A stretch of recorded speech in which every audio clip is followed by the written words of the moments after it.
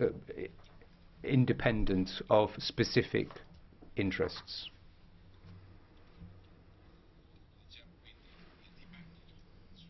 I would like then to start the debate. The first speaker is Manfred Weber on behalf of the European People's Party. Mr. President, dear colleagues, last week officially we received the letter, and it took 9 months to write a letter of 6 pages. So finally, I have to say, we received now the letter. Today it's the day of the European Parliament. So the signal of today is that we are ready, we can start, and hopefully after the vote we can say we are united, we stay together in these negotiations. I thank first of all Guy Verhofstadt for his work to prepare our resolution, and the message is clear on the procedure. First, divorce, then second, future treaty, then we underline what should be the atmosphere in the negotiations. We want to have a fair, constructive atmosphere. We build on trust. Then we have defined our priorities about citizenship. Don't play with the legal uncertainty of citizens. We are underlining that the Northern Ireland question is for us a decisive one. Avoid a hard border in Ireland. And then we have to talk about money. So the top priorities are defined. And then finally, we hope that London is respecting that the EU27 will continue. So the Rome Declaration is clear, and we have to talk about our future in our union. Point is, from our point of view, decisive, dear friends, dear ladies and gentlemen. It's a very fundamental question, and that is, what means leave? What means to leave the European Union? For example, about the security question. I heard last week that Theresa May said that they want to stay in Europol. So, dear friends, Europol is obviously a European agency. It's the European Union who is organising Europol. They want to stay. So, means leave, no access anymore to Europol, to Schengen Information System, or means leave to stay. Then we talk about the research union. Cambridge, Edinburgh, Paris, Milan are working strongly together. Does this mean with leave that there is no cooperation anymore, because that is Europe at the moment, that is the European Union financing this? And then single market. Trade is positive. Does leave mean no access anymore to the single market? Does leave mean no cooperation anymore? I fear London thinks that we find a perfect deal, and that means we take the positive points and we leave the negative points. And I have to clarify, this will not happen. Cherry picking will not happen. A state outside of the European Union cannot have the same or better conditions than a state inside of this European Union, dear friends. Liebe Kolleginnen und Kollegen, colleagues, what is it that we're doing here right now? Take Northern Ireland. Many colleagues from Belfast are now coming to us with concerns about the peace process being under pressure. Or Gibraltar. I mean, you can laugh about the possibility of armed conflict, but in fact the Prime Minister of a big country, the United Kingdom, has had to make clear that there are no military activity, that it is not about military activities. Then there's digitalization, security issues. These are the things we should be discussing, not last century's debates. Colleagues, this demonstrates that we've taken this debate in the wrong direction, led by the nationalists and populists. Let me say to the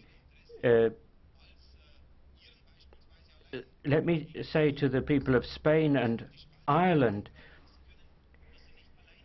you won't be able to deal with London alone. You will have the benefit of the EU27 being together as a big family. Irish interests are not just Irish interests, they're also European interests, and Spanish interests are also European interests. And finally, withdrawal from the European Union. Theresa May said it's not withdrawing from Europe. Well, indeed, the people are going to stay in Europe, but the European Union is an idea. When the European Union's foreign ministers discuss Ukraine, discuss Syria, the United Kingdom will be excluded. The United Kingdom is walking out of all of these international discussions. Colleagues, we are going to remain partners and friends, but the United Kingdom has to accept the fact that there will be a tough negotiating position on the European Union side. Thank you.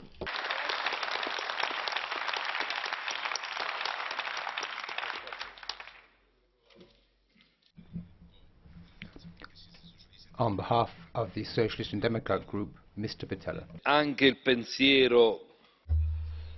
Yes, I must say that the thoughts of the Socialists and Democrats Group go out to the victims of the chemical attack in Syria. We feel sorry for the victims. 20 children or more have been killed. That's an absolute scandal. It's a scandal. A shame upon all of the political decision makers. We get the impression that the Syrian regime is being given a carte blanche to do whatever they like. When we're faced with a real war, you see how irresponsible certain politicians have been. There's nothing to laugh about. 2 days ago, as Mr. Weber said, a former leader of the Conservative Party raised the spectre of a war between Britain and Spain. These are the words of lost dilettantes just clutching at straws. The Tories wanted the referendum, and the day after the vote, they didn't have the faintest idea about the procedure for starting the divorce proceedings. Now, you wanted to take back control, but what did you want to take back control of? You were promising people a better future, but your lies have simply caused absolute chaos in the UK. Well, let's not lie about it.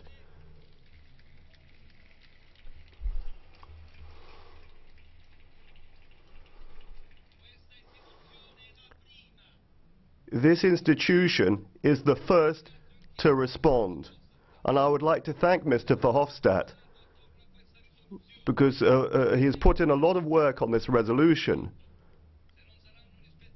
and we will not give our consent if the conditions set by the resolution are not respected. We want to have respect for the rights of European citizens that are now threatened by Brexit.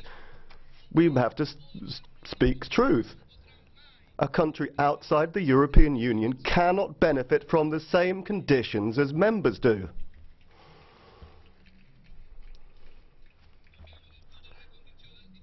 We have to talk about the conditions for the divorce. Only when we've made substantial progress can we discuss our future relationship. And we will send straight back to sender any kind of threat or ultimatum if the UK wants to use our common security as a negotiating chip. The future relationship with the EU will be dependent upon the respect for the social, environmental and other standards of the European Union. We cannot see the UK becoming some kind of maxi tax haven. We don't want to see any favourable treatment being given to the city.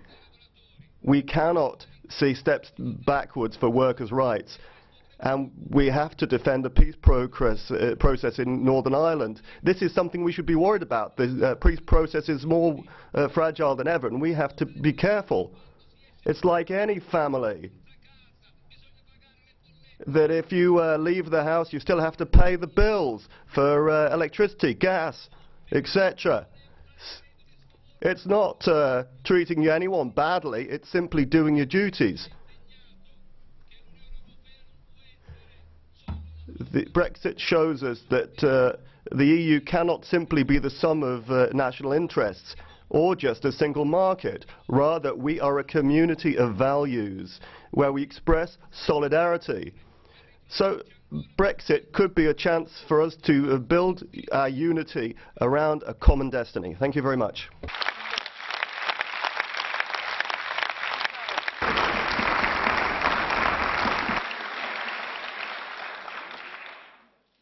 Data la delicatezza del dibattito, non concederò. Given the highly sensitive nature of this debate, I will not be allowing blue cards during this morning's debate.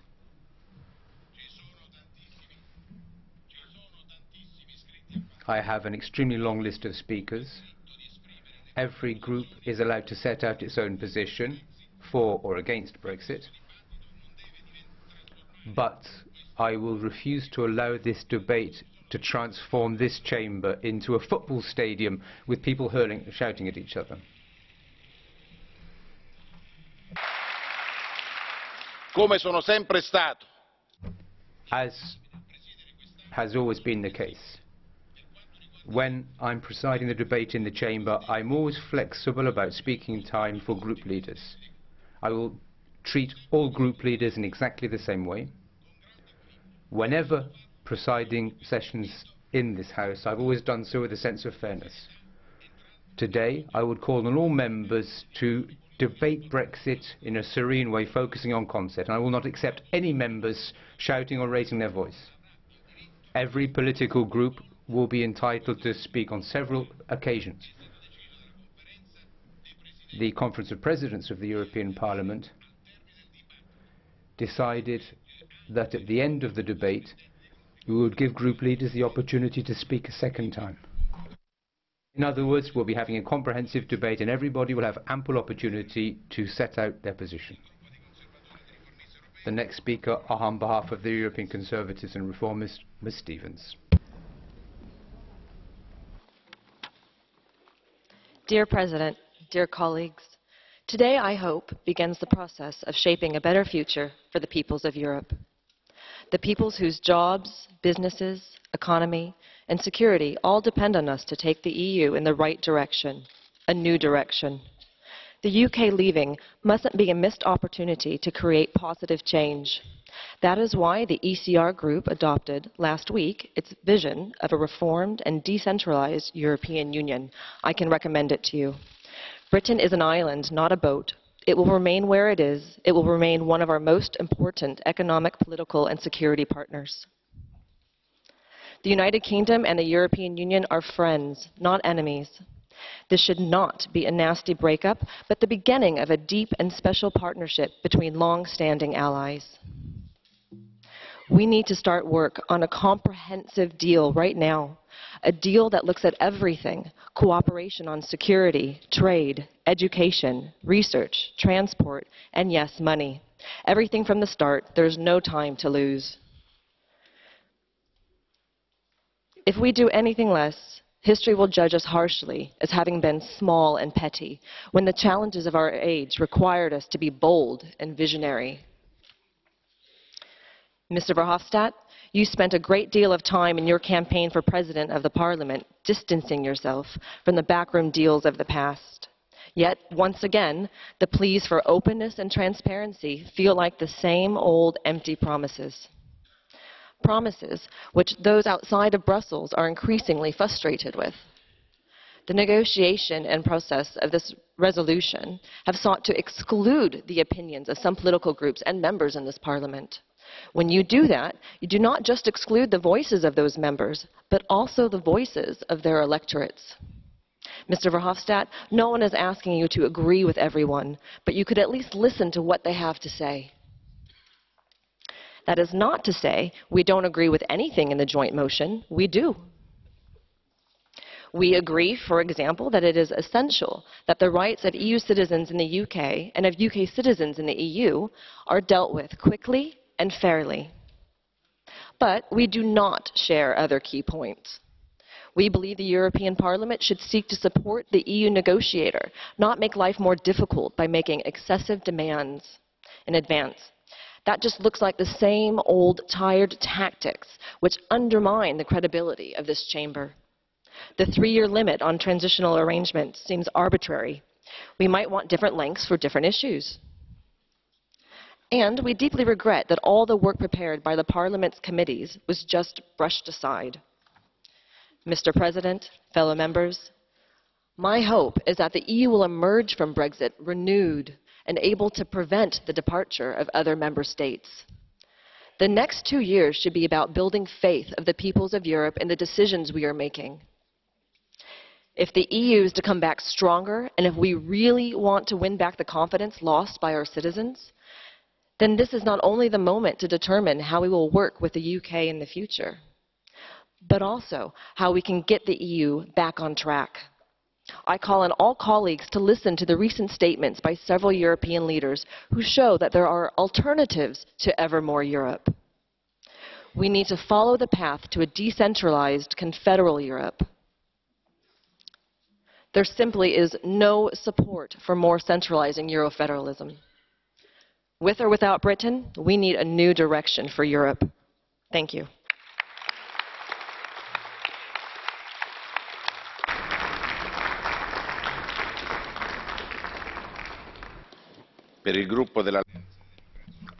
On behalf of the Alliance for Liberal Democrats in Europe, the next speaker is Mr. Verhofstadt. I have the feeling that it was a very sad moment Wednesday last week when the British ambassador gave his letter to President Tusk. That was my feeling in any way. A very sad moment. And it's true naturally that the relationship between Britain and Europe was never an easy relationship.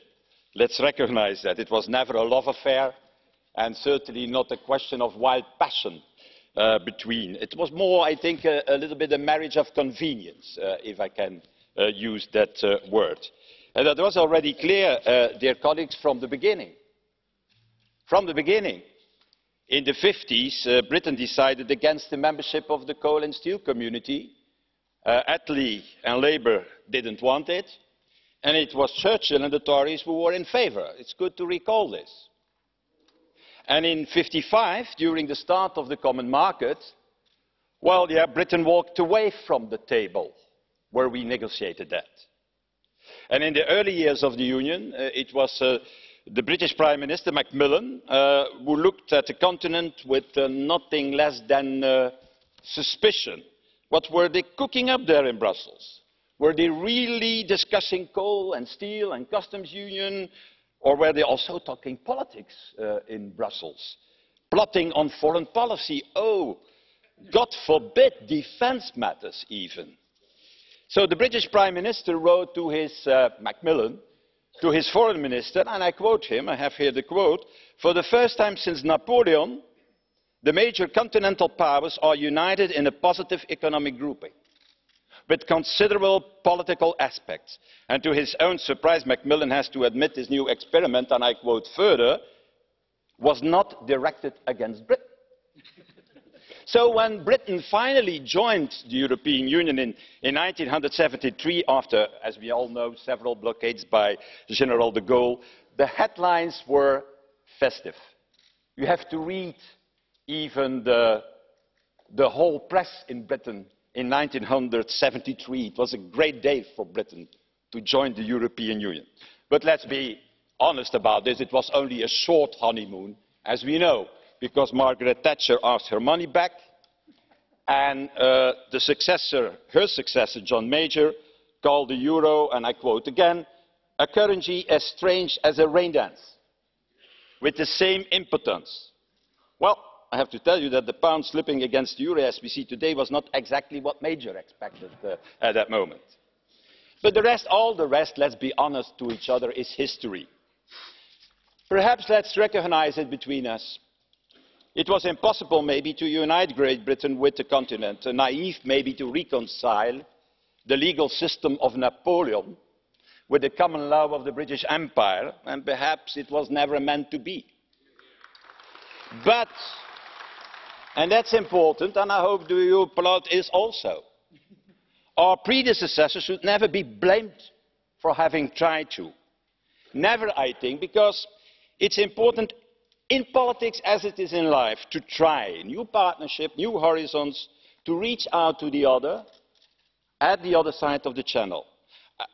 As I am also convinced and 100% sure about one thing, that there will be one day or another, dear colleagues, that there will be a young man or a young woman who will try again, who will lead Britain again into the European family once again. And a young generation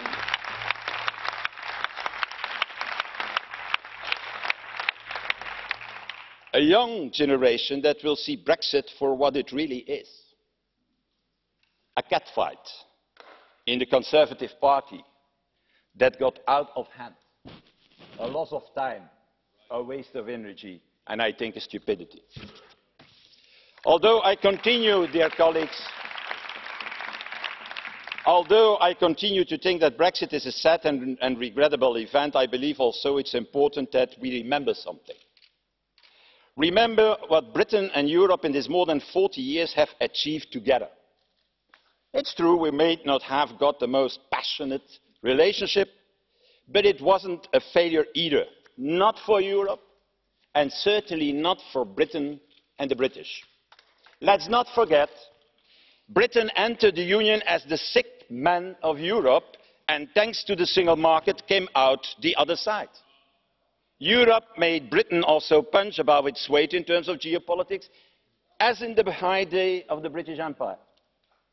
And we from all sides must pay tribute also to Britain, to Britain's immense contributions, a staunch, unmatched defender of free markets and civil liberties. And thank you for that, because as a liberal, I tell you, I will miss that in the future. Colleagues, within a few weeks we will start the process of separation. And I think, Mr. Juncker and Mr. Barnier, the goal must be to have a new and stable relationship and a deep and comprehensive partnership and association between the UK and the EU that certainly will be very different, as we all know, from membership. And let's, in this new venture, always remember one thing. Our common bonds, our common culture, our common and shared values, our joint heritage, our history. And let's never forget that together we belong, in fact, to the same great European civilization. From the Atlantic port of Bristol, I go even towards the banks of the mighty river, the Volga. But maybe a little bit too far for the moment.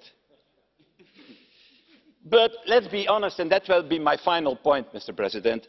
Brexit is not only about Brexit.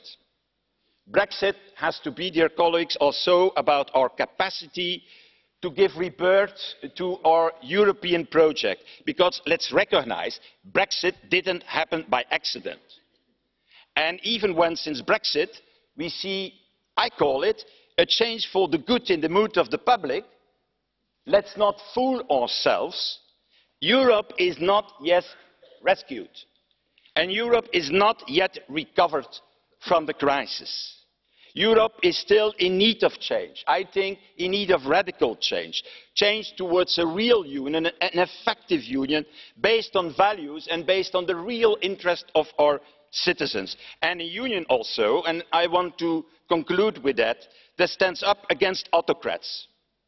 Autocrats who close down their universities, to give one example.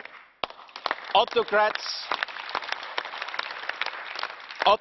would throw journalists in jail, as is happening today. Autocrats who make from corruption their trademark, and who yesterday, as we all have seen, beyond any humanity, bombed again innocent women and children with chemical weapons in Syria, to give the most nasty example. So I think, Mr. President and dear colleagues, let's, in these negotiations, we'll have to start now, in the coming weeks, never forget why our founding fathers, British and other Europeans alike, launched this European project. And there are three words. That is freedom, that is justice, and it is peace. And I think it's three great things where it is worth to fight for. Thank you very much, colleagues.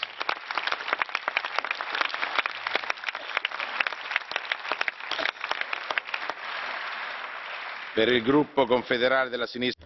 For the GUI group, the floor goes to Mrs. Zimmer. Thank you, President. Just over 9 months ago, the referendum took place in the UK. Article 50 was triggered last week.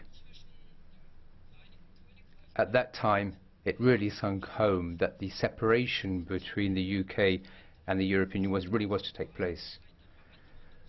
The time of weapons drawn on both sides or irresponsible demagogues such as Mr. Farage and others spouting on has come to an end.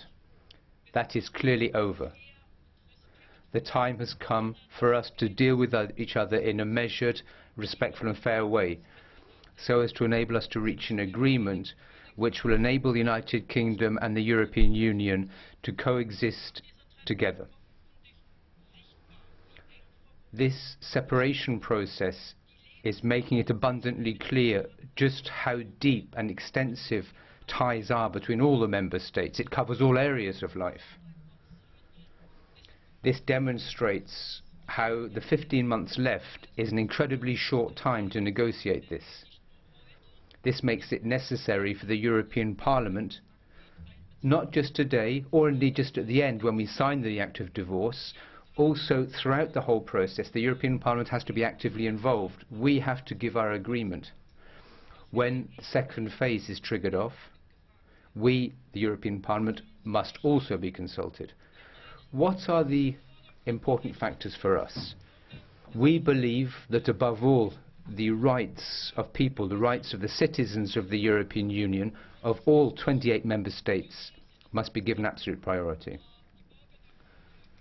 We believe it is important that UK citizens who reside in the UK and vice versa, more than 5 million, plus the 1.8 million people who live outside, we believe their rights should be guaranteed.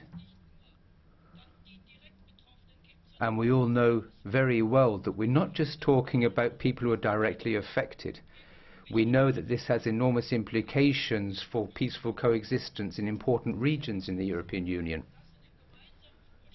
We specifically welcome that the proposal refers to the Good Friday Agreement concerning peace in Northern Ireland, and it views the situation in Northern Ireland in a comprehensive way. From the very outset, the European Union was both actively involved in negotiations leading to the Good Friday Agreement and a guarantor thereof. For this reason alone, we are duty-bound to ensure that the interests of all people on the island of Ireland must be to the fore of our minds. Here and now, in the 21st century, we cannot allow a new hard border to emerge in the European Union. I never want to see borders in my own country. I never want to see walls and fences going up. What else is important for us? We believe in fundamental rights, in social rights. We believe in all the foundation stones of human dignity. We want to ensure that all those values figure highly in the negotiations. Let me make it clear. The way in which we conduct these negotiations will have a decisive impact on the future of the European Union.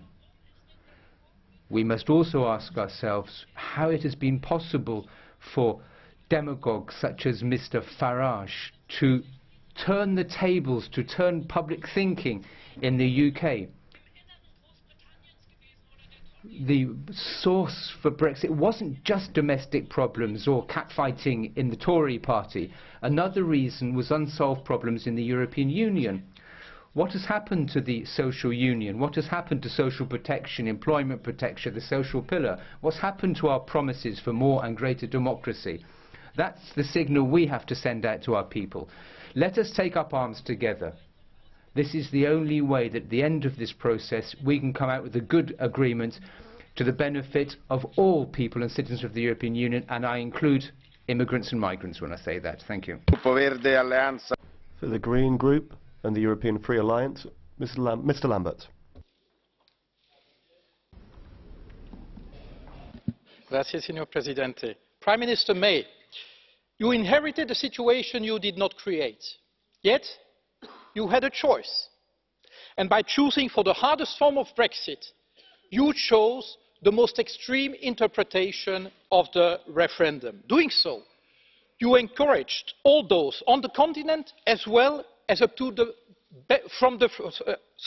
the continent as well as in the UK, from the fringes of the political landscape up to the benches of your own government, who have made grandstanding and threatening their brand of politics. On the one hand, we have those who call for making Britain the world champion of social and tax dumping, or even of starting a war with Spain. On the other hand, we have those who say we should punish the United Kingdom. Have the last 70 years not taught them anything? But Mrs. May, by your own choice, you dug yourself a hole of contradictions. How can you have a hard Brexit without having a hard border in Ireland? How can you, to use your own words, have the freest possible trade in goods and services between Britain and the EU, while you take the UK out of the single market, which allows precisely that?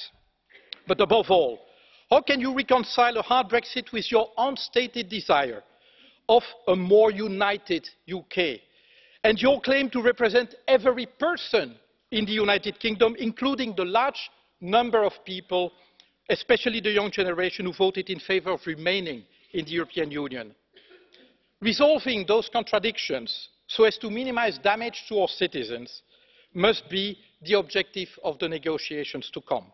And if we want common sense and the general interest to prevail, we must ignore those who shout and posture.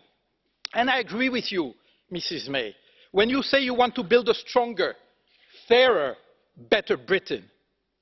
Achieving stronger, fairer and better societies is a goal that many share in this chamber. Delivering this requires us to face the Trumps and the Putins of this world, to tackle climate change, to fight terrorism and organised crime, to find common responses to the global migration challenge, to curb corporate power. And who can believe? Who seriously can believe, when EU citizens altogether represent 7% of the global population on 2% of the land, that any, I say any, of our member states, including the largest, is better equipped to face these challenges on its own? Mrs. May, like it or not, we're in this together. Taking back control, being recognized as global players, requires all Europeans, including Britons, to act together. There's no such thing as absolute sovereignty. In the 21st century, we can only reconquer sovereignty for democracies by sharing it. Mrs. May, you want to build a Britain your children and grandchildren are proud to call home.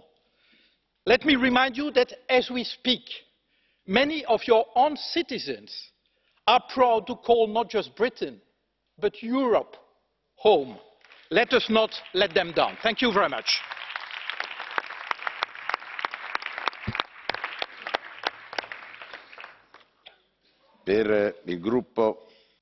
On behalf of the EFDD group, the floor goes to Mr. Farage. Good morning. Thank you, Mr. Chairman. Well, it may have taken 9 months, a pretty full gestation, but be in no doubt that last Wednesday was a great historic day when the United Kingdom announced that we were going to become an independent, self-governing, democratic nation once again, an act that has been cheered by hundreds of millions of people all over the world. Now, we've had a little history lesson this morning from Mr. Verhofstadt, but he made one mistake. In 1973, sir, we did not join the European Union. We joined the European Economic Community. And had the British people known that it was intended to get political and take away our ability to govern ourselves, we never would. Now, I'm sorry to say that the response to the triggering of Article 50 has been all too predictable. Already you've made a series of demands that are not just unreasonable, but in some cases clearly impossible for Britain to comply with. You began by telling us that we have to pay a bill, a cool 52 billion sterling, a figure that has clearly been plucked out of the air, effectively a form of ransom demand. What you could have acknowledged is that we've put net over 200 billion sterling into this project, we're actually shareholders in this building and the rest of the assets, and really, you should be making us an offer we can't refuse to go. And the ever-charming Mr Verhofstadt, the Parliament's chief negotiator, in his resolution that we're to vote on later today, tells us that we cannot discuss potential trade deals with anybody else in the world until we've left the European Union. That has no basis in treaty law whatsoever, and it's rather like saying you can't guarantee yourself a dwelling for when you leave prison, and I trust the British government will completely ignore you. And of course, Mr Tusk, who is not with us today, I suspect that he's still crying. He looked pretty tearful, didn't he, after the British ambassador delivered the letter last week. He tells us in his memorandum that any future trade deal must ensure that the United Kingdom is not allowed to have a competitive advantage. This is all impossible, and you add to that the hypocrisy of, on the one hand, saying the EU will negotiate as one, and clause 22 of the Tusk document saying that actually Gibraltar, that the Spanish can have a total veto over the whole trade deal if they're not happy with the sovereignty of Gibraltar. We believe in national self-determination. Your aim and ambition is to destroy nation-state democracy. Gibraltar is clearly a deal-breaker on current terms. You have shown yourselves with these demands to be vindictive, to be nasty. All I can say is thank goodness we're leaving. You're behaving like the mafia. You think we're a hostage. We're not. We're free to go. We're free to go. And 85, and now I do understand. Onorevole Farage. I do understand. Onorevole Farage. Sorry, Mr Farage. Listen, I'm trying to give you the chance to speak and say everything you want to say. But if you're talking about the mafia, you're saying this Parliament is behaving like the mafia. As far as I'm concerned, that's unacceptable. I do understand. I do understand, sir, Mr President, I do understand national sensitivities. I'll change it to gangsters. All right? And that is how we're being treated. We're being given a ransom note. But what must be very difficult for all of you to get into your minds is there is a bigger world out there than the European Union. 85% of the global economy is outside the European Union. And if you wish to have no deal, if you wish to force us to walk away from the table, it is not us that will be hurt. Do you know, we don't have to buy German motor cars. We don't have to drink French wine. We don't have to eat Belgian chocolate. There are a lot of other people that will give that to us. A return to tariffs will risk the jobs of hundreds of thousands of people living in the European Union, and yet what you're saying is you want to put the interests of the European Union above that of your citizens and your companies. And if you continue with that route, it won't just be the United Kingdom that triggers Article 50, there'll be many more to come.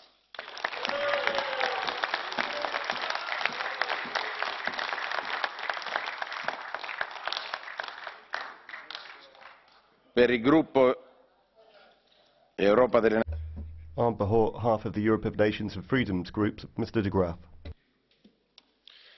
Mr. President, I send my congratulations to Ms. Theresa May, to the United Kingdom and the British people.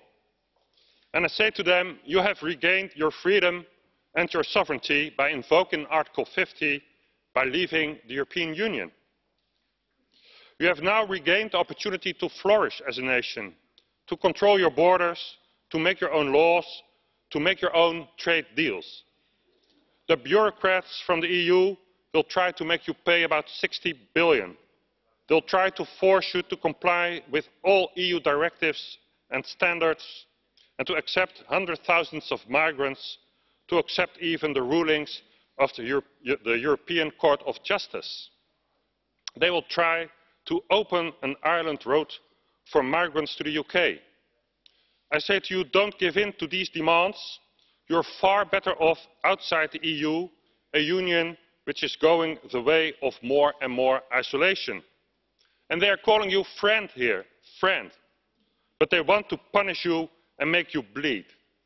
Let me therefore remind you of the famous words of Sir Winston Churchill: "We shall defend our island, whatever the costs may be. We shall fight on the beaches. We shall fight on the landing grounds. We shall fight in the fields and in the streets. We shall fight in the hills. We shall never surrender." God bless the United Kingdom.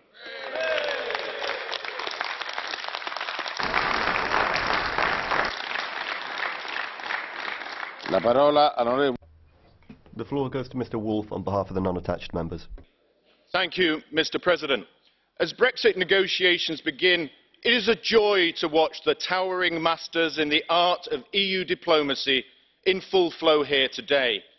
Those like Mr. Weber, whose bellicose, threatening and theatrical words no doubt entertain this chamber, but are like a pen with no point in the negotiating rooms.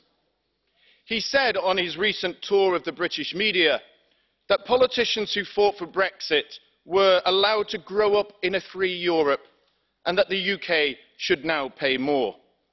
Well, Mr. Weber, may I remind you that the freedom that you say you promote came at a mighty cost to Britain. It came in the blood and sacrifice of millions of Britons, those who, like my grandfather, when asked, unhesitatingly fought in the sands of Africa so Europe can be free. It came in the 120 billion it cost Britain to fight a German dictator. It came in the 5 trillion Britain contributed to NATO to help build a shield of freedom around Europe from communism. It came on the 500 billion or more we have contributed to the EU and the billions more we spend each day, more than we receive. Mr. Weber, on Radio 4 you asked, "Mrs. May, please tell me what leaving the EU means." Well, I will tell you.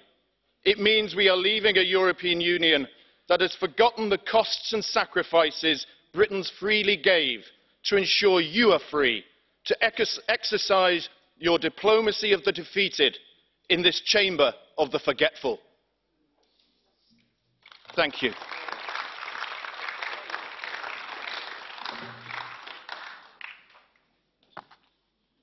A nome del Consiglio prende ora la parola. On behalf of the Council, Ian Borg. Grazie, Sir President. Thank you, Chair. Members, President of the Commission, Mr. Barnier. As many said last week,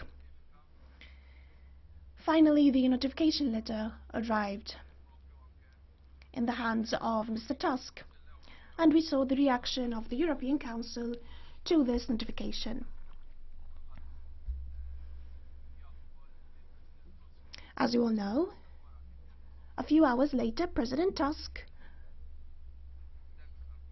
met also the presidency, the rotating presidency of the Council, and we could see the first reactions from that meeting.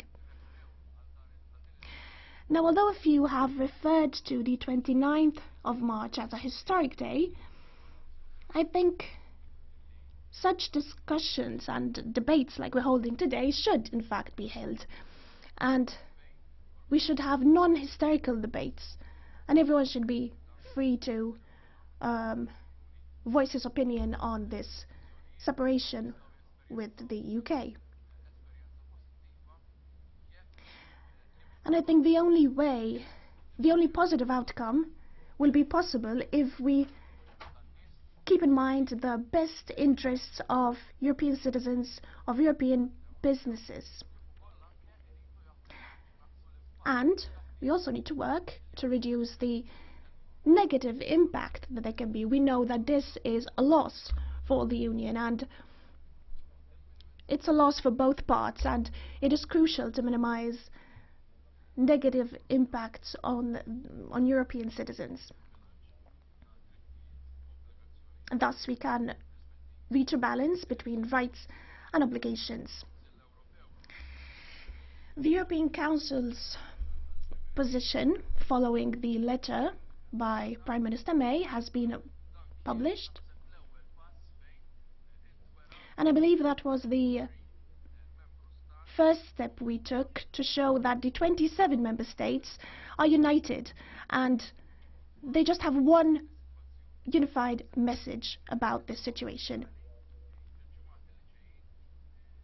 It is crucial now that we keep this unity in the coming weeks until the guidelines are adopted by the Council, and in the light of this we can work all together as one union. As you know, there will be a Council meeting on the 29th of April, during which we will agree on the guidelines for negotiations. So I think it's a good thing that we are discussing here today. It's a very good moment to voice our opinion on the negotiations. I would like to remind you that even the Prime Minister of Malta, when he was addressing this Parliament, he had underlined, in fact, how crucial it is that a democratic institution like this is at the heart of the process, is kept at the heart of the process, not only because that is what the treaties say, but because that's how it should be. And I can assure you that the Prime Minister and the Maltese Presidency have voiced that position in every meeting during these last 3 months. Now, I know that priorities and principles are similar from both sides. I know that you also believe that the interests of our citizens should be given priority during the negotiations. Yes, of course, there will have to be a financial settlement. We need to discuss that, and that also should be a priority. And from there we can determine the approach we shall take for the negotiations. We believe that the Union should work with sincere cooperation until the UK leaves the EU. After we agree on the guidelines in the Council, then the Council will immediately implement the decision and will authorize the beginning of negotiations and the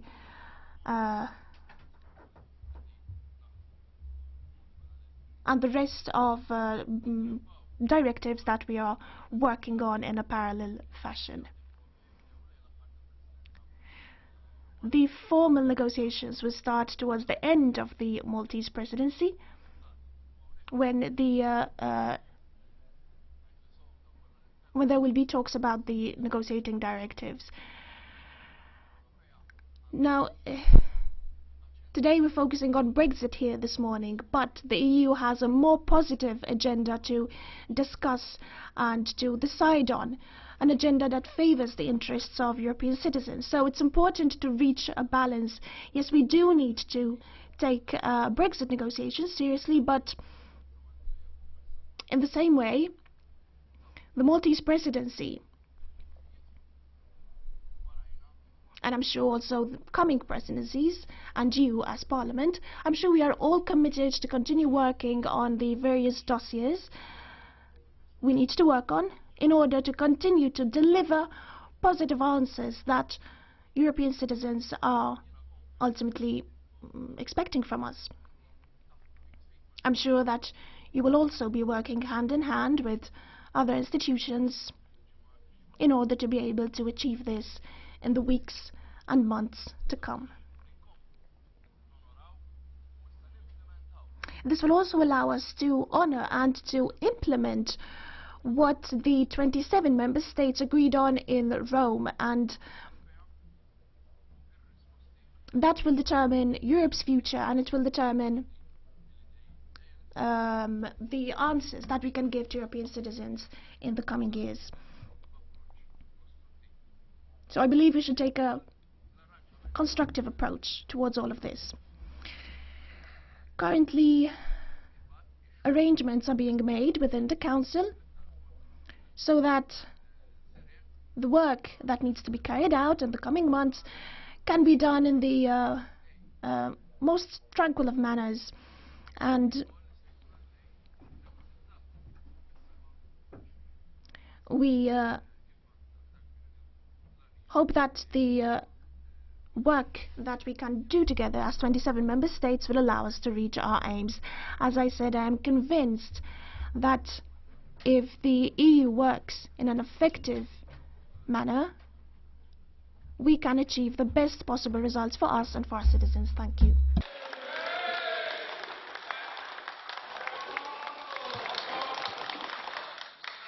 The floor goes to the President of the European Commission, Jean-Claude Juncker. President, buongiorno, honourable members, the Council, ladies and gentlemen, there is no better place to start a debate on our negotiations with the United Kingdom than in the place where they are supposed to end in less than 2 years' time. In a defining and challenging moment for our Union, the role of this Parliament is more important than ever. You must scrutinise and validate the final agreement. No negotiation, no separation without representation.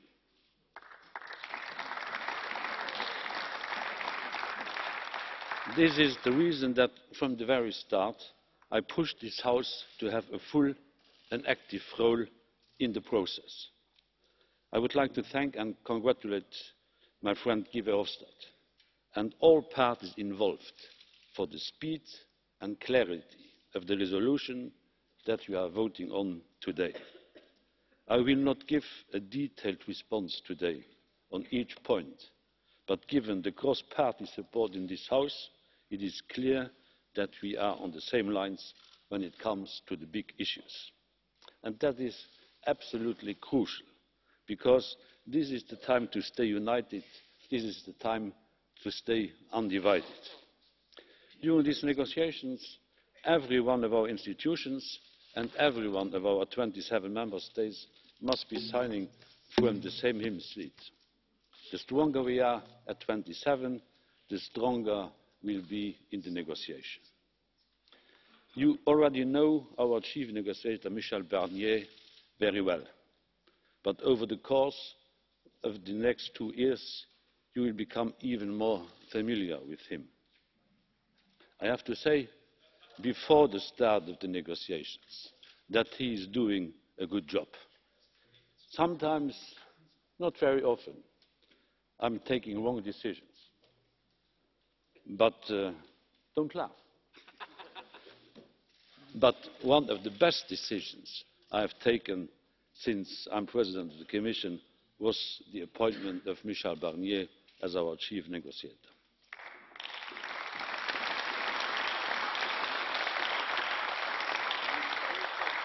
It is normal that your Parliament will have a say on the final deal. But more importantly, you are the checks and the balances during the negotiations themselves. This is fundamentally a constitutional question for our Union. A third country cannot have the same benefits as a member state. This Parliament must and will ensure that this reality is fully upheld over the course of the next 2 years. We will, of course, negotiate in friendship and openness, not in an hostile mood, with a country that has brought so much to our Union and will remain close to our hearts long after they have left. But this is now the time for reason over emotion. Sehr verehrter Herr Präsident, President, ladies and gentlemen, colleagues, in these negotiations, what's at stake is not just treaties and paragraphs and provisions. It's not just diplomatic ping-pong or intergovernmental blah blah. What's at stake here are the lives of millions of peoples. Millions have family or professional links to the United Kingdom. They have taken life decisions. They have thrown themselves into their work with confidence in the trustworthiness of the European Union. They've sent their children to school. They've set up successful businesses. They have built a life that they expected to be able to continue. And if we do all of this, we have to work on their behalf. The Commission is speaking to all of those directly affected on both this side and the other side of the Channel. Workers, students, pensioners should not be the ones who pay the price for Brexit. People are not negotiating chips.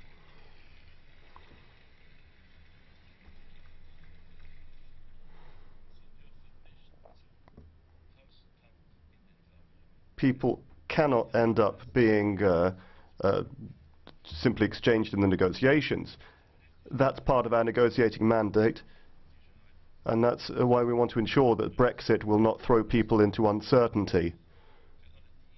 That also applies to all of those who are dependent on European projects, projects that have already been planned and have been already agreed to. Commitments that have already been entered into should definitely be respected. Disorderly separation is the worst possible case. No deal would be the worst case scenario for many people and for many families. It would bring disadvantages for research, for cooperation, for trade. No deal means no winners. Everybody will lose. That's why we will proceed with negotiations with the UK to try and reduce the damage caused to people, to trade and to societies. Will we miss the UK? Yes, but without naivety.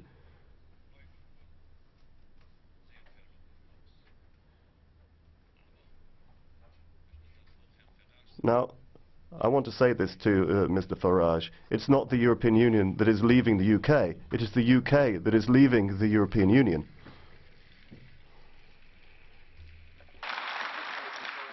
Unsere Scheidungsanwälte, vor allem Our divorce lawyers, primarily Michel Barnier, will now be looking into the details. We will have to divide up the achievements that we have made over the last 40 or so years, not without crisis in the past. But that is one of the preconditions for putting our future partnership on a firm foundation. Solid partnerships can only be rebuilt after clear sorting out of previous relationship. We cannot talk about the future at this point. The questions about the future can only be dealt with when the questions arising from the past are fully resolved. Monsieur le Président, Mesdames. President, ladies and gentlemen, members, the choice of the United Kingdom to leave the European Union is indeed a choice that will bring an end to the EU with 28 members. And that makes us sad, profoundly sad. The choice of the British people, however respectable that may be, does not fit into the march of history, not European history and not global history. The separation that's been announced will lead to a new birth, the birth of an EU with 27 members. This EU with 27 members is already up and running and functioning. Since September last year, the 27 members have met. We met in Bratislava to put forward a route map which sets out our priorities for the coming years. This work continued in the Malta summit in February and fed into the document produced of the celebrations for the 60th anniversary of the Treaty of Rome on the 25th of March. So, we've dissolved our vows of marriage, but we feel that we have done our duty, our continental duty, but we will continue to build the European construction with energy, and indeed with renewed energy. When we met in Rome, and at the same time, in many European cities, there was a popular mobilization on the streets, and there was a vigorous demonstration of confidence in the European project. And I must say that all of those who stood in our streets and marched for Europe, they remind me of the founding fathers of Europe, and I say that with some emotion.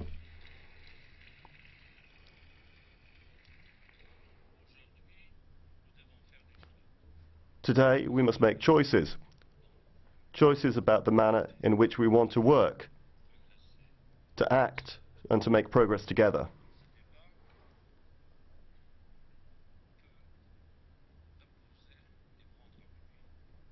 This debate can be based upon the white paper produced by the Commission. The debate on the future of the EU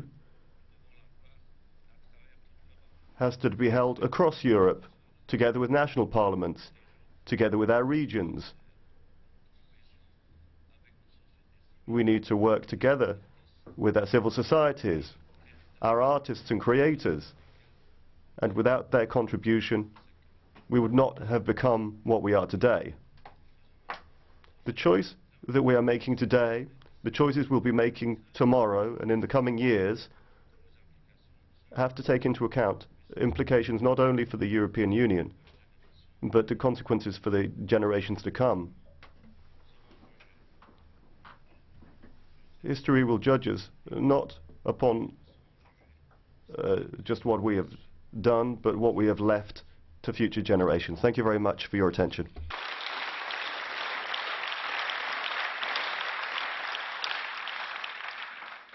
Maintenant, je donne la parole à Michel Barnier. I'll now give the floor to Michel Barnier. Merci, Monsieur le Président. Thank you, Mr. President, and good morning to everybody. Honourable members, I'd like to thank the President for giving me this opportunity to address this House as chief negotiator. I'd like to thank Mr. Jean-Claude Juncker for the trust he has placed in me. I'd like to thank all of you for the work that's already been done under the aegis of President Tajani in the political groups and committees. I'd like to thank Guy Verhofstadt and his team. Your work has been constructive and effective, and I'm sure it will continue to be so. Honourable members, your resolution will be the first political standpoint issued by a European Union institution to the letter addressed last week by Prime Minister Theresa May to the President of the European Council. That being the case, you set the tone as you address the British government, the EU 27 and the citizens of Europe. As for ourselves, we also understand there will be a message addressed to us. Our shared objective is a successful negotiation, a successful agreement, and that requires 3 conditions to be fulfilled, and let me run through them now. Firstly, as has been highlighted by Jean-Claude Juncker, we need unity. United, we can better defend the interests of the 27 EU member states and their citizens. And as the various presidents of political groups have said, we also defend the fundamental principles and values that the European Union, the European project has been based on since its very inception. Unity is necessary for the Union, but also for our partners in the UK.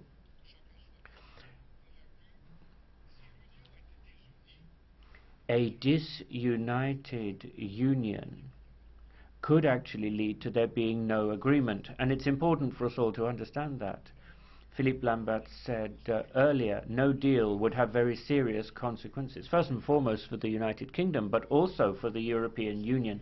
Hence, let me say again, the no-deal scenario is not the scenario we're looking for. We're looking for success. Success not against the United Kingdom, but with the United Kingdom. The UK, j'ai bien entendu Madame Helga. And I very much heard the words of Helga Stevens and her appeal earlier this morning. This requires us to explain what we are doing and why we are doing it. We need to speak the truth to our citizens. We need to say impassively and objectively what Brexit means. What it means to be leaving the European Union. This negotiation must also have a pedagogical dimension. Day in, day out, we need to rediscover the achievements we have made together, because all too often we forget the benefits for citizens, consumers and businesses of what we've been doing. Our unity, honourable members, will be all the stronger if it is public unity. We intend to negotiate in a transparent fashion. These extraordinary negotiations are not going to be secret negotiations. The second condition, we have to dispel uncertainty. We need to spread certainty and legal certainty, because in certain respects the UK withdrawing from the EU creates uncertainty for the citizens, for the beneficiaries of EU spending and at the EU's borders. In your name, I will be defending clear principles.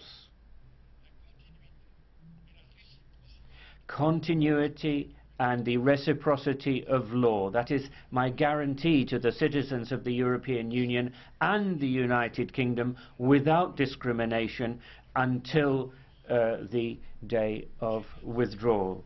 And I very much heard Mr. Pittella on this subject.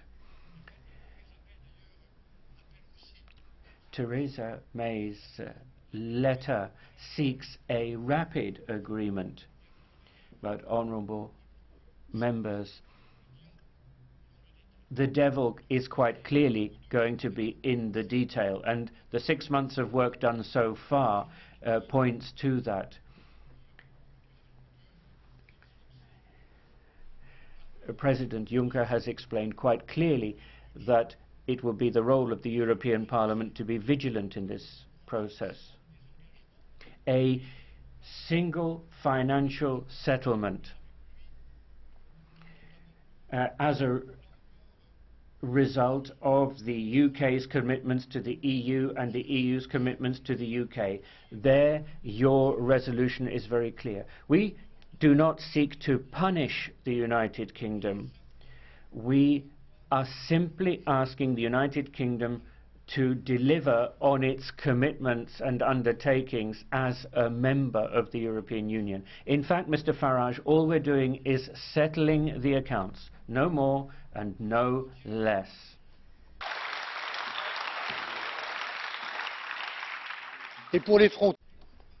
And now to the borders, not least Ireland, to which Gabriele Zimmer pointed. We will have to find arrangements that don't upset the existing fragile balance in the dialogue, notably the Good Friday Agreement. And our solutions will have to be compatible, of course, with EU law. Order and putting them into perspective. The UK letter makes clear that the UK government will push for parallel negotiations on the withdrawal and the future relations. This is a very risky approach.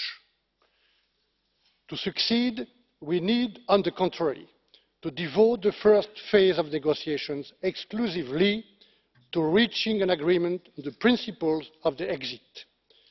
We are not proposing this to be tactical or create difficulties for the UK.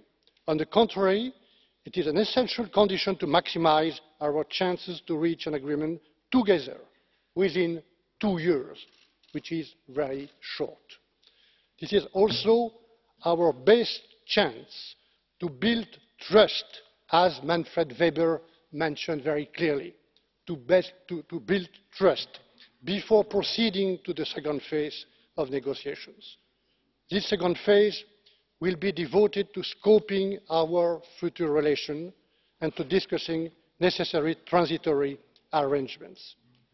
To put it differently, the sooner we agree on the principles of an orderly withdrawal, the sooner we can prepare our future relations. In trade, obviously, a free and fair trade agreement, a level playing field, but also in security and defence. It is on the basis of these three conditions, unity, lifting uncertainty and phasing of negotiations, that we can succeed. And your resolution will set the tone. My hope is that the European Parliament makes these three conditions its own. Pour finir, Mesdames et Messieurs les To conclude, honourable members of the European Parliament, Mr. President, let me say a few words about the work we're going to do together up until the end. Mr. Juncker has described our essential role right up until the end. We start with your resolution, and in 2 years' time we will have your vote on the withdrawal. And you will have, honourable members, the last word. It is in the European Parliament that the democratic debate underpinning this negotiation will take place. And this is not going to be a negotiation like any other. This debate will take place here and in the member states, and this debate is essential to make Brexit a success and to put in place successful arrangements for the future, arrangements which will have to be ratified by this Parliament and the parliaments of the member states. All the way we'll be working together, and it is therefore a pleasure to address you today. I'm glad to have had this opportunity to address you in the presence of President Juncker and the Maltese presidency. I look forward to continuing to work with President Tusk and the European Council on the eve of the extraordinary meeting of the 29th of April. I shall continue to work with you, your Conference of Presidents, your Conference of Committee Chairs, all of your political groups. I am here at your disposal, as is my team. Thank you very much indeed.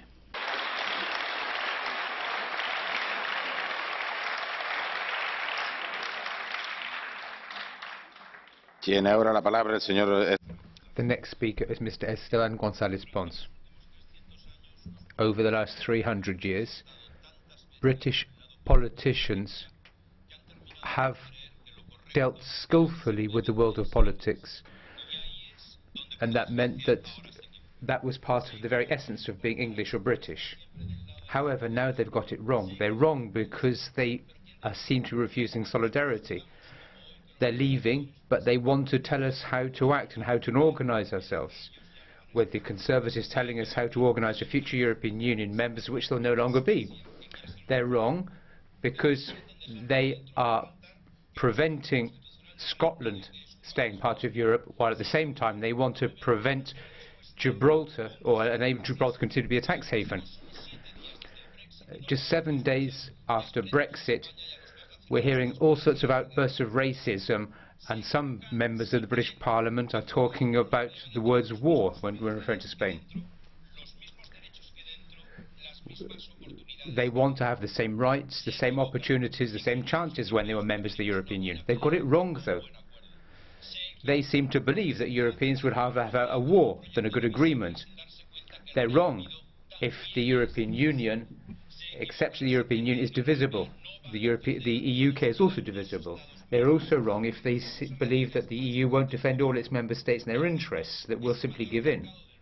Europe and the European Union is the biggest market in the world. It's also the largest area of peace, security and prosperity in the world. Europe is the world's largest survivor of provider of social services. It's the great survivor of the 20th century. We will not simply surrender. You're absolutely wrong if you think that we're not sad that you're leaving. We're profoundly sad. Unfortunately, this time it's the UK which has chosen the wrong road in history. I say this with a profound sense of friendship. I say this with a sense of loyalty. You have got it wrong. You are going to commit self-harm while at the same time harming all of us. Once again, with a sense of friendship, I hope you think again and get it right. I hope that you won't be blinded by arrogance. Thank you. La parola ora all'onorevole. The next speaker is Mr. Gualtieri. President, with this resolution, the European Parliament takes a clear, strong and balanced position on the negotiations with the United Kingdom. We regret the decision to leave the EU, but we respect it. We also know and will not forget that a large number of UK citizens voted to remain because they understand that the European project is the only way to protect and to recover our sovereignty in the globalised world. Our guiding principle in the whole process will be to protect the rights and interests of the citizens we directly represent. We want to ensure an orderly withdrawal of the UK from the EU, avoiding a no-deal scenario which would have negative consequences for all, but in particular for the United Kingdom. For this reason, we call on the UK government to agree as soon as possible on the principles of the withdrawal provisions in order to allow to begin talks on the main features of the future relationships and on the necessary transitional arrangements. We fully support the sequencing exposed by Michel Barnier. In this context, the Parliament will pay particular attention to the need to protect the rights of the EU27 citizens living or having lived in the UK and vice versa, because people, as President Juncker said, are not negotiating chips. We will also ensure that the financial settlement will cover all the commitments and liabilities, and we will insist on the absolute need to safeguard the Northern Ireland peace process and to avoid a hardening of the border in Ireland. The future relationship between the EU and the UK should be a close partnership based on balanced and comprehensive agreement, but it could not provide similar benefits to those enjoyed by the Union member state. The European Parliament will not accept any trade-off between security and economy, nor any cherry-picking, and we will want an agreement which is fully in line with our standards on environment, fight against tax evasion and protection of social rights. I am confident that the vote will show that this Parliament is united along this principle, that we back the EU negotiator and that we will honour our constitutional obligations, contributing to the unity of the EU, to a successful negotiation and to the defence of our common values and project.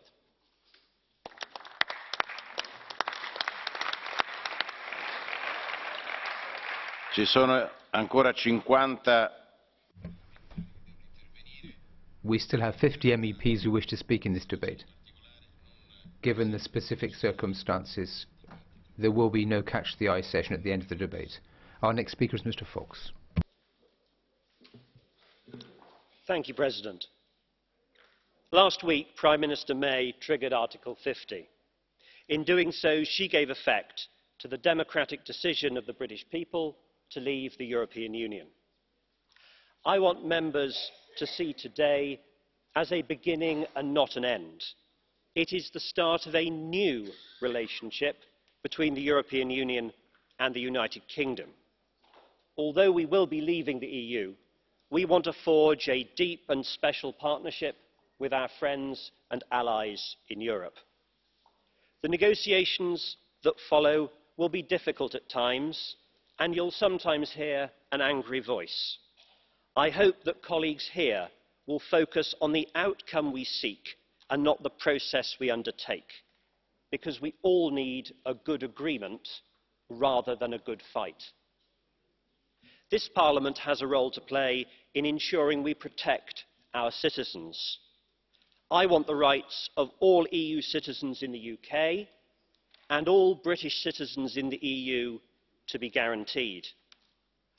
I want Britain's borders with the EU to be as invisible as possible, to allow as much trade as possible. And I want us to respect the right of self-determination. Mr. President, the sovereignty of Gibraltar is not part of these negotiations.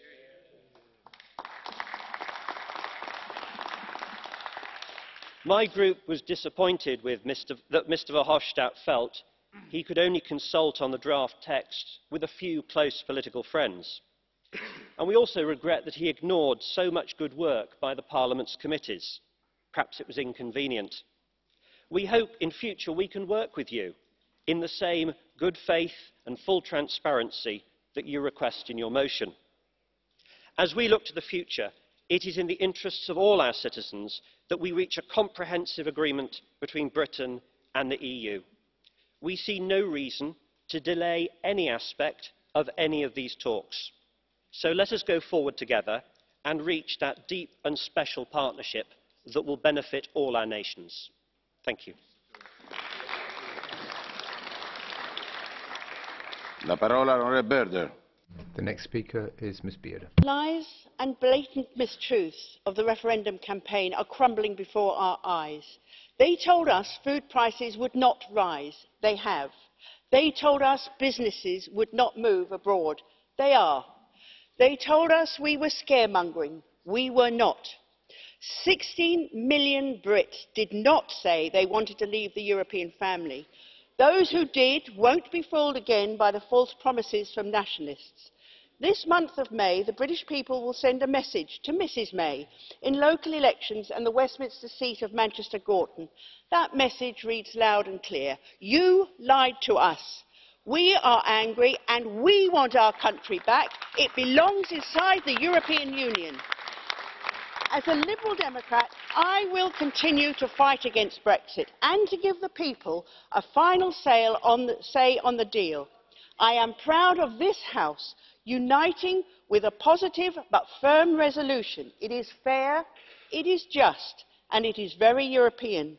And if the deal goes badly, the British people will welcome the chance to revoke Brexit and Article 50 and vote to remain. Thank you, Madam President. Thank you. I now give the floor for 2 minutes to Mrs. Anderson. Today in this chamber, the influence of the late Martin McGuinness is present. He met with virtually every signatory of the joint resolution, and he asked three things from you. One, that you preserve the Good Friday Agreement in all its parts. Two, that there would be no hardening of the Irish border. And three, that the unique circumstances and special status of Ireland would be supported. In his memory, we thank you for this. This is why we associate ourselves with this resolution. We feel that the European Parliament is a partner to the people of the north of Ireland, and particularly those living across the partitioned border areas, north and south, and no other MEP understands the disaster of partition than MEP Matt Carthy. Despite the fact that we support the joint resolution, we all have to recognise that this is not the Europe that we want or that the people need. We need an open and critical debate on the future of Europe, something that the resolution also calls for. We need to engage the public in this debate. Together we can shape a better Europe, a more social Europe, a democratic Europe, a Europe of equals. We've done our part. Now it's a turn of the European Council meeting on the 29th of April. To the European Council I say, it's over to you. Enda Kenny, Taoiseach, your day has come. Now it's your time to stand up for the Good Friday Agreement in all of its parts. Irish citizens are depending on you. You must be the voice of the people north and south. It's clear from this resolution that Ireland has friends in Europe. And I want to end with a quote from Manfred Weber, somebody that I don't usually quote from. He said, if the UK tries to endanger the Good Friday Agreement, we will not give our support to an agreement on Brexit. Neither will we, neither should the Taoiseach. So harness that support, Enda, and stand up for Ireland. Our next speaker for 1 minute, Mr. Terry Cabras. Gracias, señora presidenta. Almost everything has been said on Brexit, even if nothing has been done so far. I will just underline 4 ideas that seem to me of the utmost importance on the subject. 1. The resolution of this Parliament voted today sets the framework of any future negotiation. 5 parliamentary groups have happily presented it. 2. Both parts have to concentrate on fair and discreet negotiations, conducted in a spirit of good faith and political rigour. 3. We will have to learn to divorce, since we have not been able to learn to live better together. That means we have to prepare a future that can make possible to combine the distance with the collaboration. 4. Finally, as President of IFA, I wish to express my conviction that both parts will be able to give a fair treatment, not just to the territories that express their will to remain, Scotland, North of Ireland and Gibraltar, but also to Wales. We have a long way in front of us. Let's honour each other, at least with 2 virtues, with loyalty and courage. Gracias, señora presidenta. 2 minutes, Mr. Nuttall. Thank you. I think what we've witnessed over the past week has been the unedifying spectacle of posturing and veiled threats. From the ludicrous suggestion that we will be saddled with a £50 billion divorce bill, although we're a net contributor to the EU budget, to the claim that no trade deal will be negotiated until the end of the Article 50 process. This, I guarantee, would cause immense damage to the economies of the European Union and would result in putting many of your citizens out of work. It's what we call in the UK cutting off your nose to spite your face. However, the most offensive position that you have taken is the proposal that Spain will have the right to veto any Brexit deal over the issue of Gibraltar. I want to make it clear in this chamber today, the people of Gibraltar are proudly British. In 2002, 99% of Gibraltarians voted in a referendum against shared sovereignty with Spain, and the wishes of the people should be upheld. I do, however, have a solution to prevent Gibraltar being used as a pawn in Brexit negotiations and indeed end Spanish claims once and for all. Make Gibraltar a fully integrated part of the UK. Give her and our other overseas territories their own Member of Parliament. Give Gibraltar real influence and a voice in Westminster, and send a clear message that Gibraltar is not for sale. In this area, we, the UK, can learn from our continental cousins, because the French give representation to their overseas territories, and I propose that we should too. I have been calling this for many, many years, and with the unique opportunities that Brexit has given us, I believe it is an idea whose time has come. Thank you. And now, for 1.5 minutes, Mrs. Atkinson. You know, I know what a divorce is like. I came through one, and you will too. Both parties seek to damage each other and the kids and blame each other. You know, the kids and the bank accounts get damaged. But my ex-partner, you will recover. Your hate will lessen, but you'll need a bit of counselling along the way. Jean-Claude, get off the booze. Donald's in denial. He's in depression, trying to claim Gibraltar as his own, as so often happens when you're splitting the divorce assets. And then you appoint a crack team of negotiators, only to find you've got Mrs. Maelstrom in there, and that she's not a trade negotiator at all. She's a sociology lecturer. And Guy, you sent in your army. You sent in your balmy army, sort of the one Spanish armada that's left to you to retake Gibraltar. But it didn't happen. And Northern Ireland. The only way that the Good Friday Peace Agreement is going to fail is if you start bombing us again.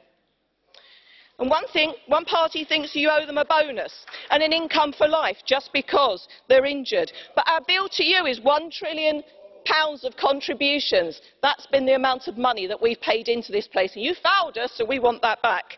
So it's not going very well. But do you know what? We don't want to damage you. We don't want to damage the kids and your finances. So let's complete a free trade agreement. Because if not, our friends at the World Trade Organization are looking jolly nice and very attractive. And I'm not seeking an affair in this divorce, but a partner for life. And I think that's where we're heading. Mrs. Dodds, 1.5 minutes. Thank you. The triggering of Article 50 was a good day for democracy in the United Kingdom. The Prime Minister upheld the democratic result of the referendum when the UK voted decisively to leave the European Union last June. However, I respect that for many in this place there is genuine disappointment, maybe some sadness, even some anger. In the negotiation to come on all sides, emotion must be tempered by a practical and positive willingness to find common ground. We have an opportunity to write a new chapter on cooperation in trade, security and prosperity. Whilst I have many difficulties with the text, not least on phasing, on finance, on trade, on Gibraltar, I am pleased that this resolution does recognise Northern Ireland's unique position in respect of the land border with the Republic of Ireland. Both the United Kingdom and the Irish governments have said there will be no return to a hard border. The Council's draft guidelines pledge a flexible and imaginative approach. All of these commitments are welcome. However, any solution must also respect that Northern Ireland will be an integral part of an independent United Kingdom. I hear and appreciate support for the peace process in this House. The greatest support for the process will come from stable government, and my party pledges to work hard to ensure that in this and in the outcome of Brexit, we will represent the best interests of Northern Ireland. Herr Brock, 2 minutes.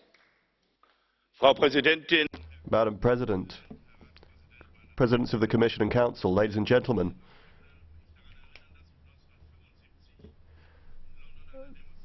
Back in 1975, I took part in a demonstration in London which called for the UK to stay in the EU. Back at that time, Britain was afflicted by strikes and industrial disputes, social disputes. The UK has become strong thanks to the membership of the UK in the EU. Thatcher was at that same demonstration back in 1975. That's what all made the Maastricht Treaty possible. Mr. Farage, all of the treaties have been fully ratified by the British government. Europe today has legitimacy that has been given to it by the UK. Ladies and gentlemen, we want constructive negotiations, fair negotiations, no revenge. We all have common interests, but if you're going to carry the burdens of the single market and the customs union, then You can't just save all of your disadvantages afterwards through a trade treaty. It's only fair that you don't have the same treatment as you'd get if you were a member. Now, okay, we've got the divorce contract and we've got the trade agreements to go into, but remember, it's in British interest to be involved in security cooperation. It's in our common interests. I think that that's something that the UK can understand. I think it's just a misunderstanding rather than a threat that could suggest that you could pull out of that. Now, of course, there's going to be some kind of transitional agreement, and this has to be voted for in the European Parliament, as will the final result of the treaty.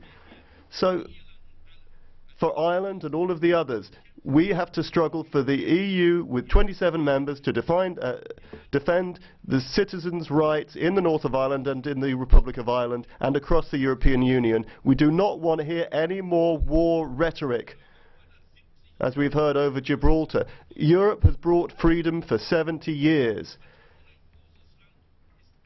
The UK, a great country, has to work in favour of peace and freedom, and we don't want to hear more warlike rhetoric. We have to work together to build our future rather than retreating to nationalist forms of debate from the past. Thanks. Thank you. 1.5 minutes. Mr. Jauria Atondo.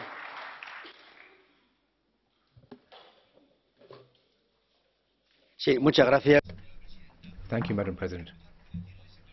I would like to start by telling the honourable members that there have been a series of speakers this morning who I found struck an unnecessarily aggressive tone, and I don't think that's the right way forward these very important negotiations.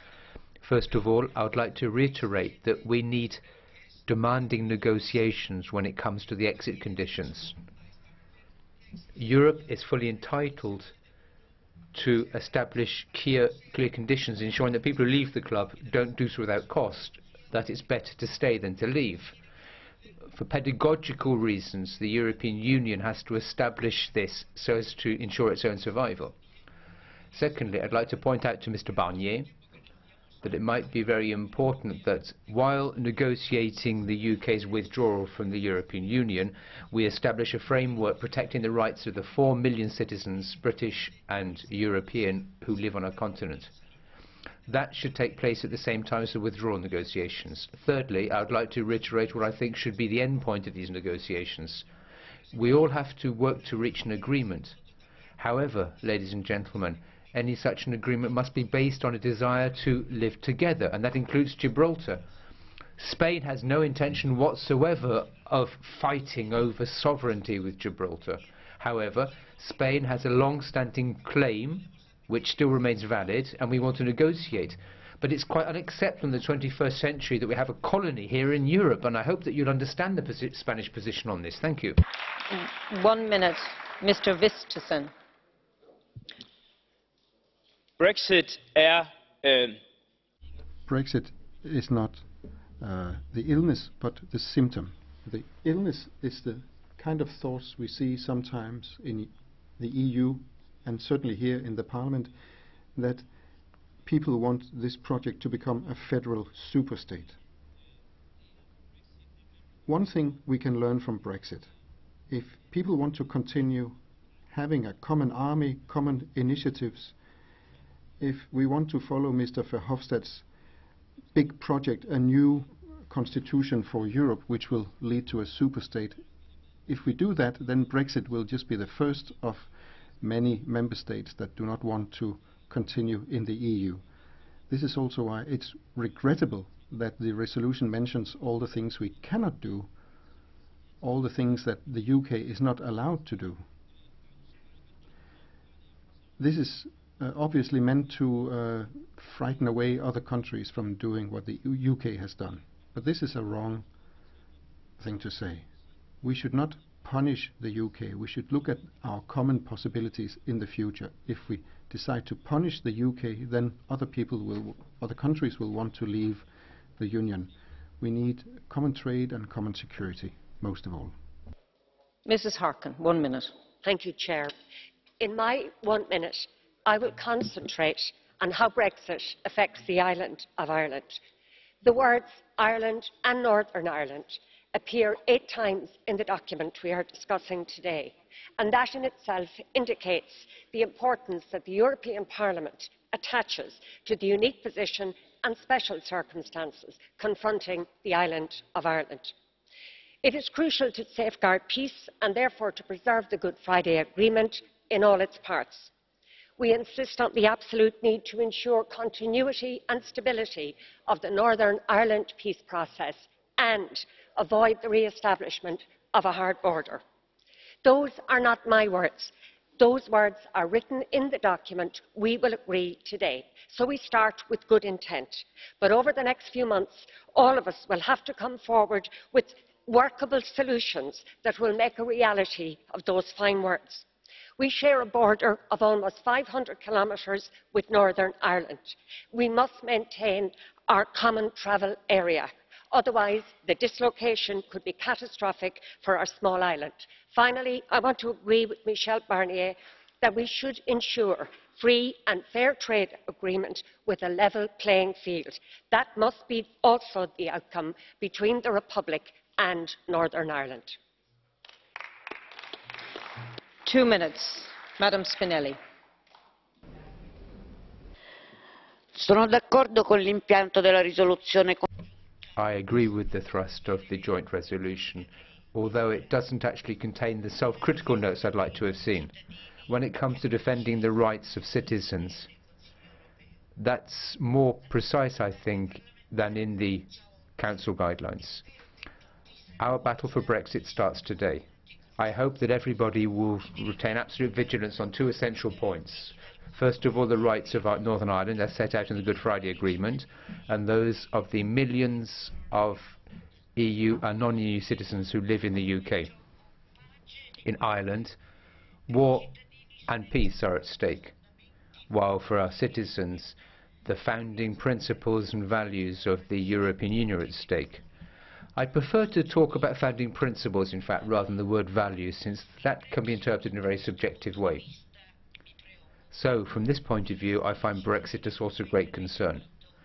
Millions of EU citizens in the UK and British citizens in the EU run the risk of being deprived of their fundamental social and civic rights as currently guaranteed by European law. One of the main purposes of Brexit and the so-called Great Repeal Bill, which will cancel those rights, is to move towards an even more deregulated economy, possibly being followed by withdrawal from the European Convention on Human Rights. That's what the Brexit campaign has led to. Vulnerable citizens will, in all likelihood, not take back the control they want. They will probably lose it even more. And they will lose many of the valuable rights which have been protected up until now.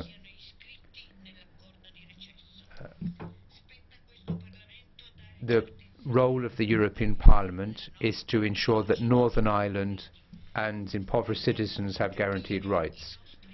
It's also up to us to understand the errors we've made in the past, moving towards the building of a social Europe which reverses the rejection of so many of its citizens. And this is something which we started to understand now here in Europe. And now 1 minute, Mrs. Scott-Cato. Thank you, President. I campaign for the European Union as a peace project and a beacon for democracy and human rights. The journey towards Brexit is proving how powerful the Union has been in this civilising mission and how flimsy these basic freedoms seem without European support. The vote for Brexit has been hijacked to build an ugly coalition to undermine our civilised society. Within a week of triggering Article 50, we have a senior Conservative threatening war against a European country. This is sadly symbolic of the loss of commitment to peace and to basic standards of diplomacy, to say nothing of friendship and loyalty. I represent the people of Gibraltar, and I will fight for their right to self-determination. They value being British citizens, as I do, because Britain is a country of decency and democracy. What value a British passport if the Prime Minister can change fundamental legislation without reference to Parliament? What value a proud history if our future allies will be despots? What value international respect if it is squandered for narrow economic advantage? Thank you. Mr. Annemans, 1 minute. Dames en heren, collega's. Ladies and gentlemen, a call to the EU majority in this European Parliament. Please stop this emotional, almost hysterical performance which is designed to understate your superiority. We in the European Parliament shouldn't pretend that we have a veto. The only people who can decide in this whole debate are the populations of the UK and the European Union, and I would say there are lots of sympathisers elsewhere in the UK for what Britain has decided to do. Everything else is purely technical negotiations, and that's what we should stick to, rather than all sorts of expressions of desire to commit revenge or to couple free trade with free movement and so on. If there's one thing we can do, it's to express our political desire to treat the United Kingdom without rancune and to treat it as a good partner and an important friend. Mrs. James. Thank you, Madam Chairman. Well, the statements today by Europal party political leaders were everything I had anticipated and feared. Total misrepresentation of facts and issues by the Socialists and the EPP group, and misleading interpretation of history, UK economics, EU evolution by the Liberal Democrats, all allowed to pass uncorrected. This morning has seen political theatre, histrionics and political opportunism at full throttle by the Europhiles, and all because the United Kingdom has chosen to leave the European Union. Well, I suggest we get real and start adopting grown-up politics, because there is a serious leg of negotiations ahead of us, and we do not need to see yet more project threat, revenge and penalty from the likes of Mr Juncker, Mr Barnier and Mr Verhofstadt. That is not helpful, and all it does is pander to a press which at the moment is misrepresenting both the EU position and the United Kingdom position, and I don't feel that is helpful. So please, can I ask everybody to calm down and be calm and get on with it? Thank you. Madam Hübner, 2 minutes.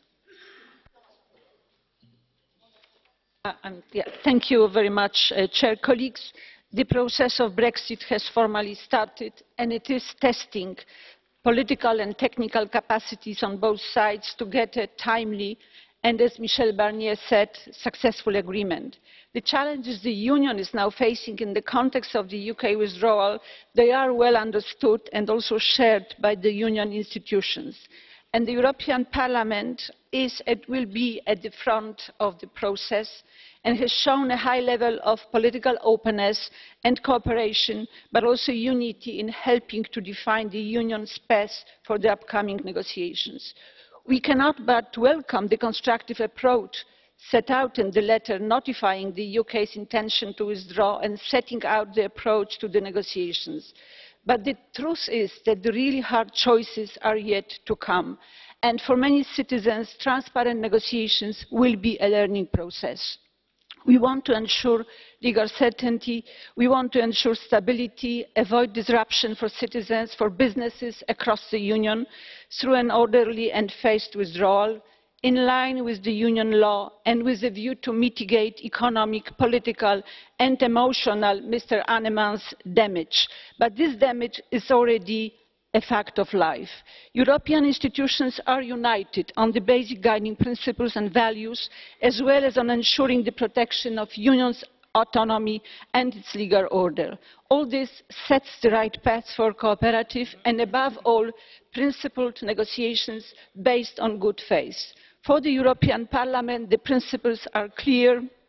First and foremost, we must defend and promote the interests of the citizens of the Union whom we represent and safeguard the integrity and the coherence of the constitutional framework of the Union. These are the key building blocks for the negotiation and also the absolute boundaries on the basis of which the European Parliament will assess the outcome of the withdrawal negotiations through the consent procedure. And we must be clear that abandoning the membership cannot lead to a status quo ante and to unrealistic expectations. Let me say just the last sentence. I know that I am too long, but let me finish just by expressing my conviction that the concerns of those who were against abandoning the membership should not remain unaddressed. Thank you. Mr. Stanishev, 1 minute. Madam Chair, dear President, dear colleagues, the time for regrets is over. The process of the UK leaving the European Union is underway. What we need is sober heads, good faith, but also a very clear mandate from the European institutions. This is what this House is doing today. First and foremost, we should aim to overcome the uncertainty regarding the lives of both EU citizens in the island and UK citizens in the European Union. And their lives should not be used as a bargaining chip, as it was underlined many times, as well as the security cooperation, which is beneficial for both sides in this process. Second, trading freely would be in everyone's interest, but the UK cannot have a better deal outside the Union and the single market than it has currently. In any future arrangement, the UK will have to play by the same rules as everyone else. Thirdly, last but not least, we must also urgently launch debates on how the EU of 27 will adjust its budget, its policies and its institutions after UK withdrawal in order to respond to the expectations for our citizens. Thank you very much. Thank you. 1 minute, Mr. Jambaski. Благодаря ви, госпожо председател. Решението на гражданите. Thank you, Madam President. The people of the United Kingdom have made a sovereign decision. Any attempt to humiliate or disadvantage the British people would be reprehensible. The United Kingdom is a friend and has always stood by us at difficult times. Northern Ireland, Ireland, Gibraltar are part of the Northern Ireland and Gibraltar are part of the United Kingdom. The negotiations and the negotiated outcome must guarantee the rights of the citizens of the United Kingdom and the European Union. Thank you, Chair. I was elected to represent the Welsh national interest, and that's what I'll continue to do. The people of Wales have the democratic right to decide on their own future, and that includes the kind of EU withdrawal that takes place and the way that it affects our nation. The devolved administrations of the UK, including Wales of course, should be involved at every stage of the negotiations. I do not accept that the interests of Wales can be ignored by the UK government, but that is exactly what is happening. Despite the publication of the White Paper, Securing Wales's Future, produced by Plaid Cymru and the Welsh Government, it's a comprehensive and constructive plan which includes our continuing participation in the single market, which is a top priority for our economy and our communities. I see Wales's potential as a successful nation. We have a lot to contribute to this process and to build in the future, and our voice must be heard. Thank you. Mr. Bay, 1.5 minutes. Mes chers collègues, Dear colleagues, well, first of all, I'd like to salute once again the courage of the British people who managed to vote against the prophets of doom who said that Brexit would bring chaos. Yes, British democracy, one of the oldest democracies in the world, has managed to overcome all of the forecasts of the globalized technocrats who are dominating Brussels and even Paris. Well, there's no point in threatening the British. It's in all of our interest that this should be a soft exit with respect and calm.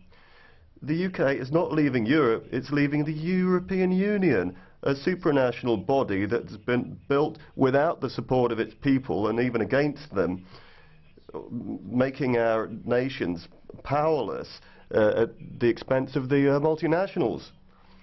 Well, for too long now, people have been calling for an end to bureaucracy, the attacks on democracy, the ideologies which damages our vital interests. It's particularly the case of the dogma of free circulation of goods, capital and people. Europe, our Europe, has existed for thousands of years, and it's you who are destroying it. We need to rebuild it through useful cooperation between sovereign nations, and that's to say, giving back people their freedom, starting with the freedom to defend their identity, their culture, the tremendous heritage that we have to pass on and enrich.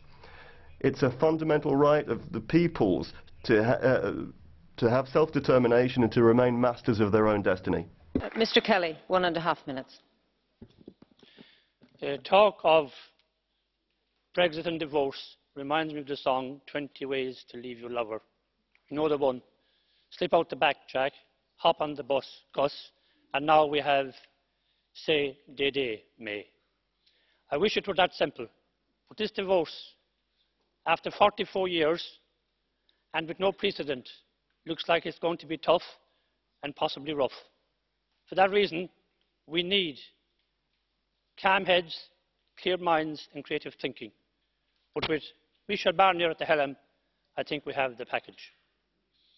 Where Ireland is concerned, we are very grateful to all groups in the European Parliament for taking the concerns of our Taoiseach, our government and my colleagues on board. The special circumstances of Ireland are referenced, and this sends out a powerful message to the citizens of Ireland and of Europe, that when one country, no matter how small, is adversely affected, disproportionately threatened, the European Union will stand in solidarity behind them. And why are we threatened, both economically and politically? But with this solidarity, we can be confident that the terms of the Good Friday Agreement will be observed to the letter, that there won't be, can't be and mustn't be a return to hard border, and that the prosperity of Ireland, especially our exporting sector, must not and cannot and will not be sacrificed on the high altar of expediency or pride. Common sense, not nonsense, pragmatism, not pride, must prevail. This is the best way to leave your lover. Come on, go to Tron. 2 minutes. Mrs. Wilmot. Thanks very much, President. Last June, I toured my constituency day in and day out, making clear my concerns about the dangers of Britain leaving the EU, dangers for our economy and British businesses and the threats to jobs they create, dangers for British workers as the Tory right clamour to use Brexit to spark a bonfire of EU workers' rights, dangers for British and EU citizens with our cooperation on issues like counter-terrorism and security linked to our EU membership. Now, we lost the EU referendum, and while it saddens me to say it, Britain is leaving the EU. But those dangers are still there. In all our countries, there are families for whom the Brexit vote has created worrying uncertainty. Millions of people concerned about their rights to live and work in countries they've made home. Citizens across Europe are now at risk of the economic consequences of a bad deal, or even worse, no deal at all. And people in all 28 countries will suffer if Brexit means competition on low wages, lax environmental standards and scale-back rights for workers and consumers. These are the people we represent, and these are the people to whom this Parliament must give a voice. Now, it won't always be easy to take the responsible path in the coming months, but it's what we must do. There are some in this House and beyond who are actively hoping to plunge Europe and Britain into chaos through a disorderly no-deal Brexit. Why? Because they have no answers to the questions that constructive negotiations will bring. So let us work for a constructive deal.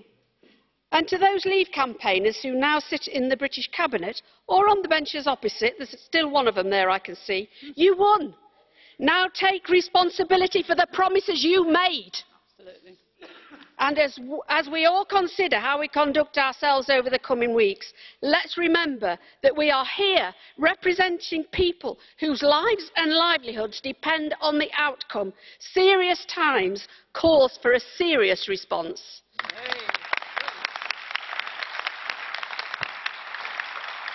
And now for 1 minute, Mr. Krasnodębski. Thank you very much, Madam President. The United Kingdom, as Prime Minister Theresa May said, is leaving the Union, not Europe.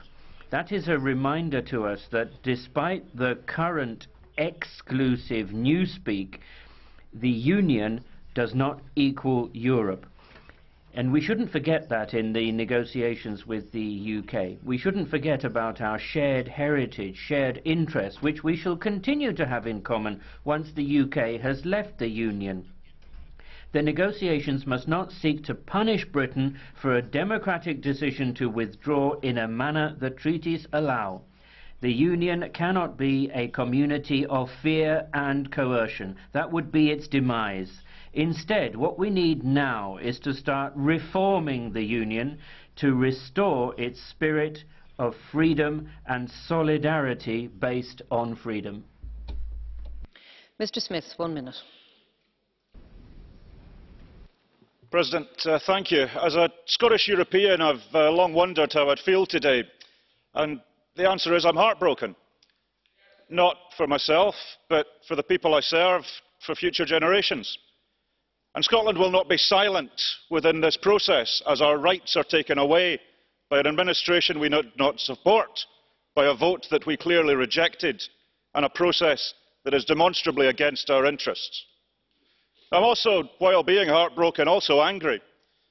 I'm angry at this process. I'm angry at the way the UK is representing itself, doing a bad thing badly. Well, colleagues, Mrs May, Nigel Farage does not speak for Scotland.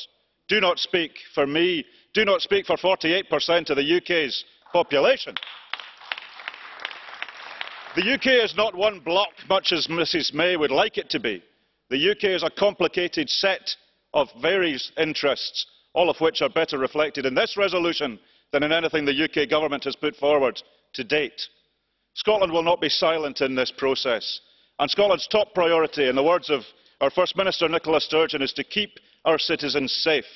Scotland is your home. You are welcome here. I appreciate that nothing is agreed till everything's agreed, but please, colleagues, let's make our citizens feel safe. Our citizens from the UK and other countries, and from our nations in ours. Let's deal with that first. Let's deal with that fast. Let's deal with it now. Thank you. Thank you. No, I'm not giving you the floor. I'm going to move to our next speaker, Mr. Royal, for 1.5 minutes. Frau Präsident, Herr Präsidenten, meine lieben Kollegen. President, ladies and gentlemen, I haven't got much to add to what's been said. Brexit's very bothersome. I think it's also an enormous mistake. What we have to decide now is how we can deal with this in an effective and fair way. I think the work of the Commission and the President, Mr Juncker and Mr Barnier, are very good, and hopefully by working through this in a step-by-step way we can achieve good results. On the other hand, such difficult situations always provide opportunities for the other 27, and this is perhaps something we should talk up a bit more. An opportunity to become more reliant on each other, to trust each other a bit more, to become more reliable, and to start presenting our shared project in a more offensive way to the outside world. I think we should use this as an opportunity to try to trigger off a sense of enthusiasm in the population about the European project. It's perhaps not a chance occurrence that people have been out in the streets recently demonstrating for Europe. We should use this opportunity. And as I said, we have to promote reliability amongst our partners. We also have to be in a position to find ways of actually tackling people's problems. We have to provide proof that people's concerns can be effectively solved by politicians, including us here in the European Parliament. And that, hopefully, will lead to a happy ending. And this is an opportunity for employment and prosperity in Europe. It's also perhaps an opportunity to further promote innovation and economic strength. We should focus on that rather than how we can try and balance our weaknesses and strengths. If we take such a positive stance, I think even if Brexit is a massive mistake, it can be an enormous opportunity for the European Union. For 1 minute, Mr. Geyer. Thank you very much, Madam President. President Juncker, Minister, colleagues. Mr. Barnier, you referred to the settling of accounts and not a penalty. The UK has not bought into a company from which it's now withdrawing its capital. It invested in a political alliance and it benefited from economic advantages. Perhaps the UK no longer appreciates this, but the agreement signed by UK Prime Ministers must be respected in the long run. You can't go into an English pub, have several rounds of drinks and a slap-up meal and then walk out without paying the bill. The treaties, the budgetary commitments have been signed by the United Kingdom. The United Kingdom also has its share of the pension entitlements of British and other EU officials. Thank you. Mr. Nicholson, 1 minute. Thank you very much indeed, Madam President. I want today not to dwell on the past, rather I would like to look to the future. We all need to come together with a plan that works for everyone and build a good foundation for our future relationships with the European Union. For the sake of all our people in the United Kingdom and the European Union needs to work together to be strong allies and close friends when we leave. Europe has been a strong friend to Northern Ireland and gave us strong support during our darkest days. I am confident that friendship will continue. I welcome the fact that all sides want a frictionless border. However, we all know that finding a solution will require a lot of innovative thinking. Any solution must not diminish Northern Ireland's place as an integral part of the United Kingdom as enshrined in the principle of consent in the Belfast Agreement. And can I make it clear to you, Mr Barnier, I will not accept a hard border. Also, I will not accept an internal UK border. I would also urge EU leaders not to heed those who merely using Brexit as an excuse to break up the United Kingdom of Great Britain and Northern Ireland. And let me make it clear also, and I hope you are listening, Mr Barnier. I hope you are listening, Mr Barnier. I want to make it very clear to you, not twiddling with your telephone as you seem to be doing. I would suggest you actually listen to the speech with the greatest respect. Can I say to you very clearly, Dublin does not speak for Belfast. We will take care of ourselves. 1.5 minutes, Mr. Lewandowski.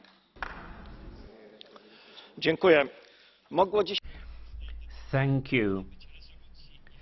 This debate didn't have to happen. This resolution didn't have to happen. But there's a country that I admired, that was an inspiration to me when I lived behind the Iron Curtain. But in that country, the existential question to be or not to be in the European Union became crucial to the future of a single political party. But now Brexit is a fact. We are leaping into the unknown. Scotland has one vision of the future, Northern Ireland has another, England has a third vision. We have a roadmap in the form of a motion for resolution. And from now on, we'll be deciding the fate of 27 EU member states. And we don't particularly need advice from our British colleagues. The motion for resolution very much reflects the view of my delegation. We want an orderly departure. We need a departure before we lay out the future. The UK situation cannot be better than in the member states. Thank you very much. Madame Revaud-Dallon, 1 minute. Personne n'a rien à gagner. Well, no one has anything to gain from the UK leaving the EU. A break is always painful, and if unity is strength, then disunity is a source of vulnerability. Britain has nothing to gain from finding itself alone on the international stage, and it loses all the benefits it gets from the European Union. Freedom of movement, freedom to change your residence, the single market, the Charter of Fundamental Rights, etc., etc. The European Union will lose from this. It will lose a member. It will plunge many of its citizens into an uncertain future. So all pro-Europeans have a huge political responsibility. Despite all of the sadness we might feel personally about our colleagues, comrades or friends, we need to turn this political crisis into an opportunity for the refoundation of Europe. We need to fight to ensure that citizens should be the first priority in the negotiations, and whatever the partnership that may follow. But we need to use Brexit as an opportunity to profoundly reform the EU. We need a Europe of protection, prosperity and peace, a Europe that can regain all of its true splendour, and that is the condition for the survival of the European project. Thanks. 1.5 minutes, Mr. Prost. Madame la Présidente. Madam President, we are finally having this debate since the UK has finally decided to trigger Article 50. The very least we can say is it's been a long time coming, showing a lack of preparation on the part of the British government. On behalf of the EPP, I would like to wish Michel Barnier every success. I'm sure he has all the skills needed to do this job skillfully and with pragmatism. Today's resolution, which shows that we have a democratic institution which has to agree on red lines, will provide a useful basis for the work of the Commission and the Member States. On the other hand, communication is essential. We have to talk to our citizens. That's the role we have to play as politicians. We are elected officials representing the men and women back in our constituencies. In the very vague situation surrounding Brexit up until now, many people might say, what's the point in the UK leaving the European Union? They've already left, haven't they? And similar things could apply to many of our populists who've cut themselves off from the European Union. But let's be honest, isolation leads to decline, and the Kingdom of the United Kingdom will almost certainly be weakened by Brexit, in particular if Scotland decides to leave the UK to stay close to the world's leading economic powerhouse, the European Union. Let's be blunt, the UK has decided to leave the single market. This will damage Britain's economic strength.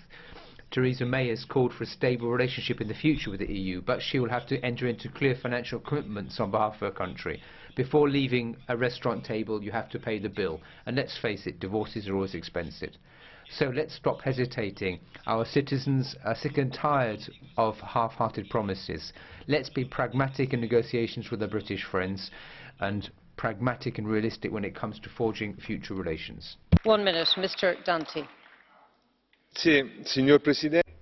President, colleagues, Jacques Delors said, it's impossible to fall in love with the single market.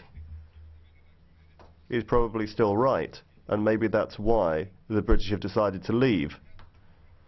But nevertheless, the single market represents a success story, the big success story in the process of European integration. If Brexit has one merit, it will bring out the huge benefits that the single market makes to everybody's daily lives. Our task is to preserve the values and freedoms that underlie the European Union. Brexit means that the European Union and its member states need to take a step forward in the move towards extremism and protectionism. I think that Europe should be proud of what it stands for. What's at stake for the future is not just the future of the Great Britain, but the future of the 27 European Union member states. That is what we need to work on, and that's the way history will judge us on. Mr. Chiesa, 1 minute. Grazie, Presidente. Thank you, Madam President. Ladies and gentlemen, I'm sure that most of us never wanted to take part in this debate. I think the vast majority of EU citizens never wanted to talk about Brexit. However, we now have to face what's happened with a decisive attitude and determination, Mr. Barnier. I think it's important that we take a long-term vision, and our resolution, which is very precise and well drafted, should support this. I would like to congratulate the President of the Parliament and the leaders of the groups who've signed it. These negotiations will be neither short nor simple. It's essential that Europe speaks with a single voice of 27 member states and 3 institutions, which all have to pull together. We have to negotiate while bearing in mind the interests of our citizens, and we should be ambitious in our requests and insistence on unity. Once again, we should use the language of unity. Brexit won't stop us, and this was reiterated once again in the celebrations in Rome a couple of weeks ago.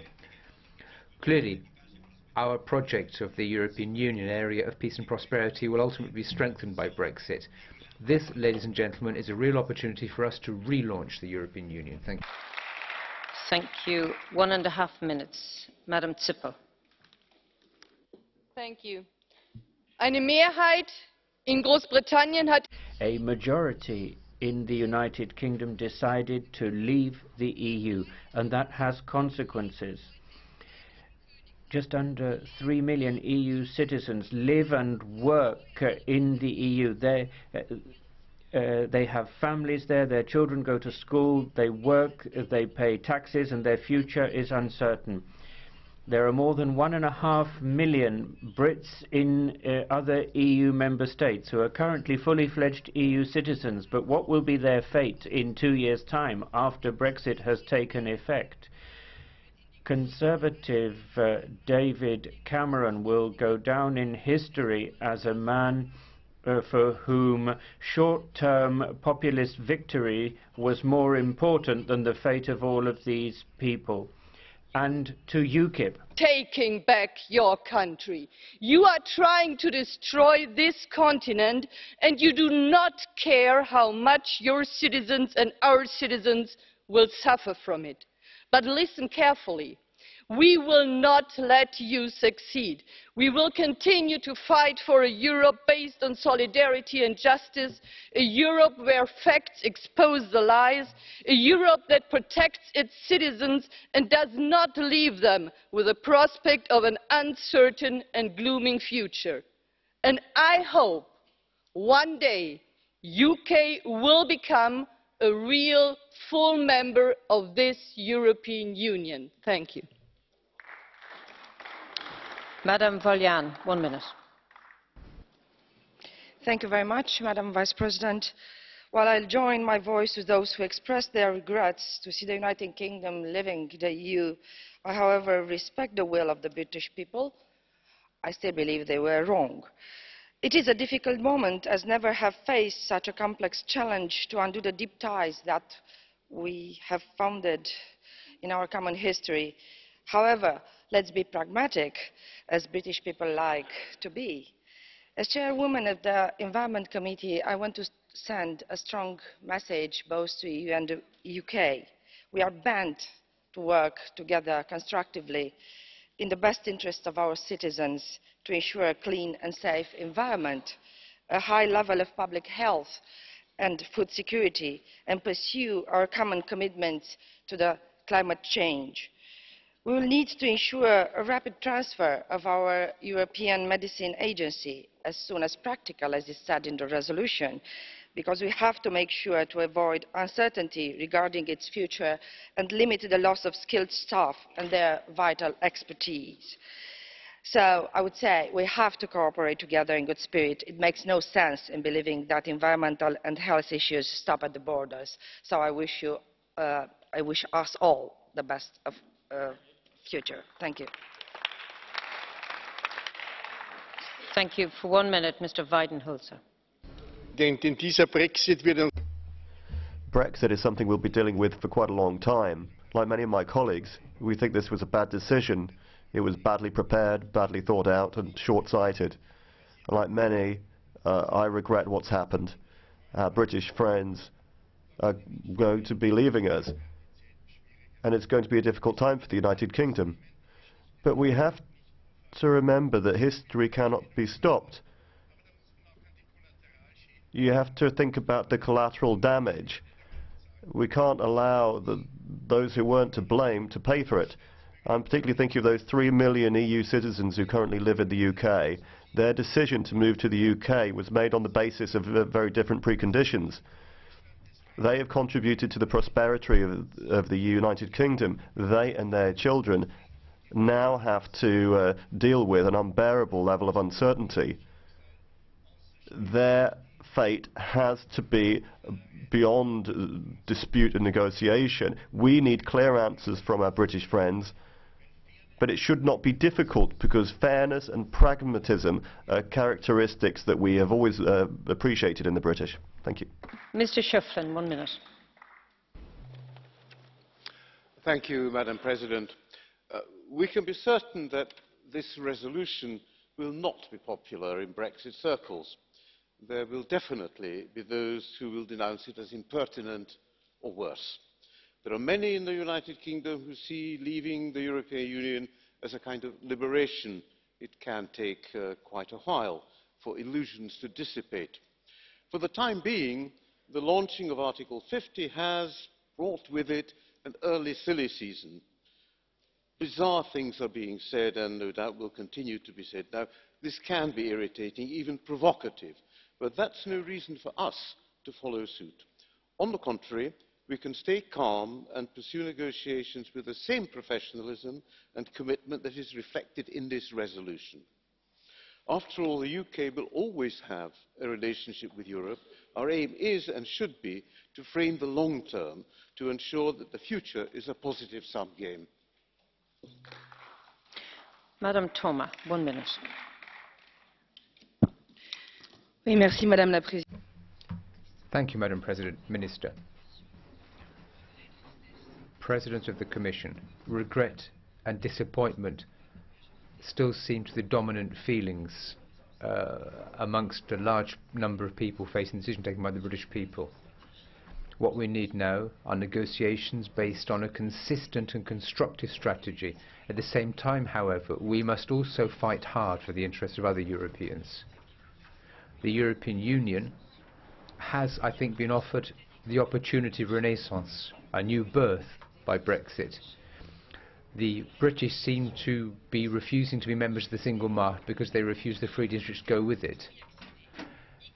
And we should prevent other people being tempted to try and get back into the market through the window rather than through the front door. Whatever name Ms May wants to give the agreement she's trying to get, we shouldn't accept it if it questions environmental and social values, or to allow them to cherry-pick when it comes to legislative rules. We should also prevent them conducting in social dumping or tax dumping. We should be inflexible when it comes to budgetary rules. We have to protect the EU budget, which is already under enormous pressure, including because of the devaluation of the sterling. Angel, 1 minute. Thank you, President. President Juncker, Mr. Barnier, President Borg. I'd like to put our position, to show it, with 3 quotes of Shakespeare, a great British and European writer. First, our position, our attitude as committed pro-Europeans is very well described in Hamlet, when Horatio describes the expression of the father of Hamlet: a countenance more in sorrow than in anger. That will be our attitude in our negotiation. Then, I'd like to give a piece of advice to our British colleagues with another quote, because you should be very aware of your bard Shakespeare, what he has said. We know what we are, but know not what we may be. And finally, I'd like to answer to Mr. Farage with a quote from Shakespeare that probably is a fake quote, what is very, very appropriate to someone that is a post-truth politician. Love me or hate me, both are in my favor. If you love me, I'll always be in your heart. If you hate me, I'll always be in your mind. Mr. Martin, 1 minute.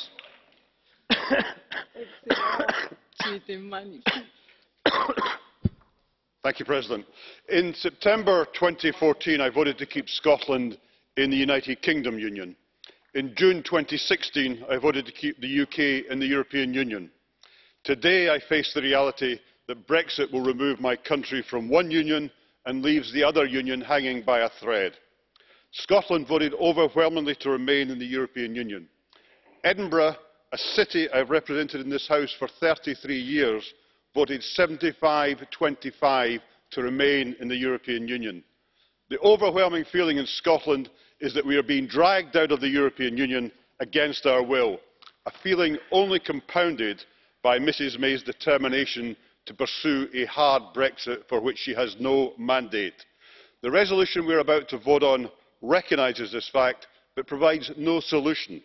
The Council document calls for a flexible and imaginative solution to be found for Ireland. I of course agree, but I think the same should also apply to Scotland. The Scottish Government has put forward a bespoke proposal for Scotland which I think deserves serious attention in this House. In conclusion, President, I want to say that if the UK does not show flexibility in these talks, it will not only be the UK leaving the European Union, but the UK will not exist any longer. 1 minute, Mrs. Gabriel. Благодаря, госпожо председател, господин президент, господин Барние, скъпи колеги. Thank you, Madam President.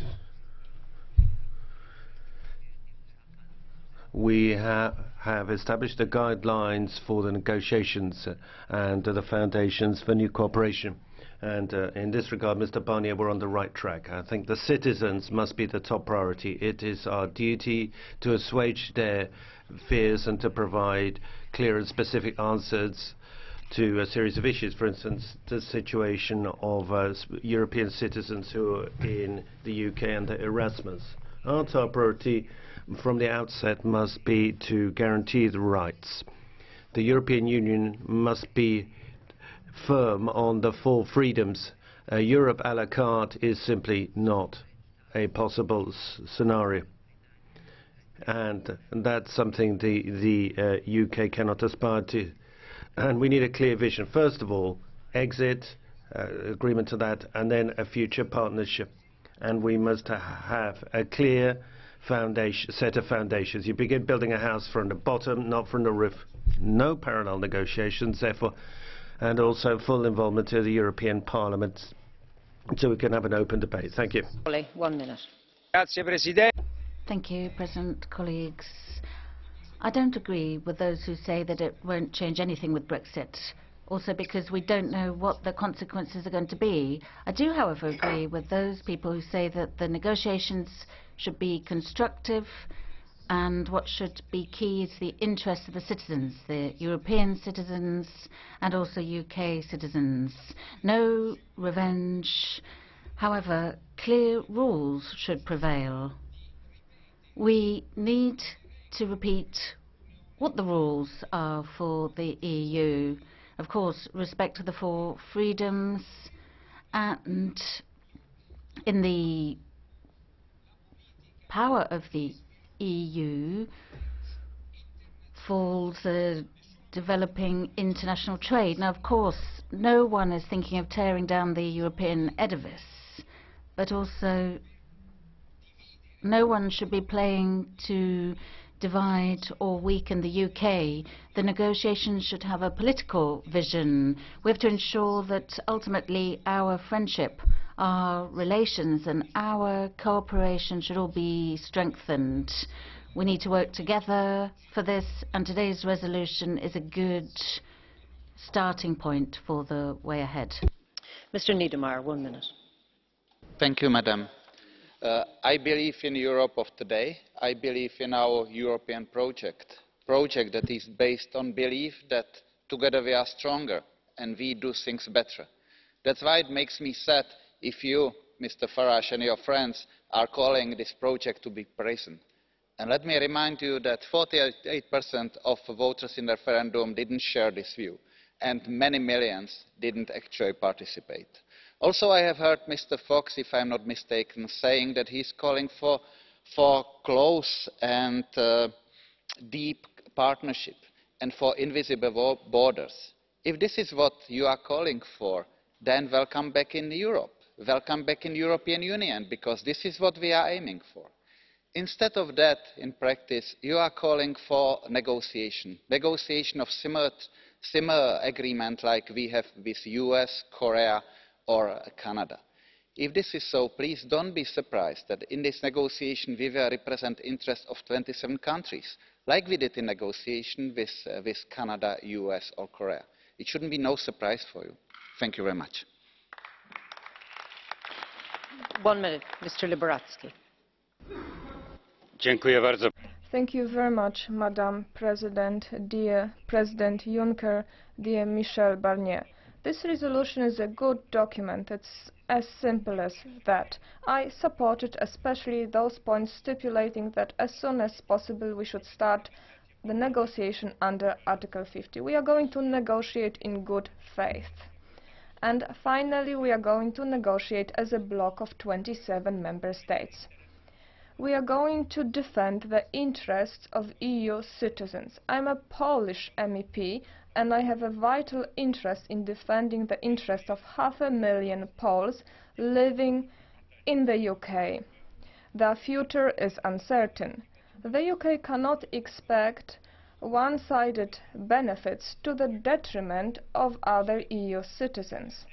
I am well aware of the fact that the 27 member states will be a smaller union, but we do not need to be weaker. My heart is with my friends from the Labour Party who were expressing their sadness because of what has happened. Thank you. 1 minute, Mr. Karas. President, ladies and gentlemen,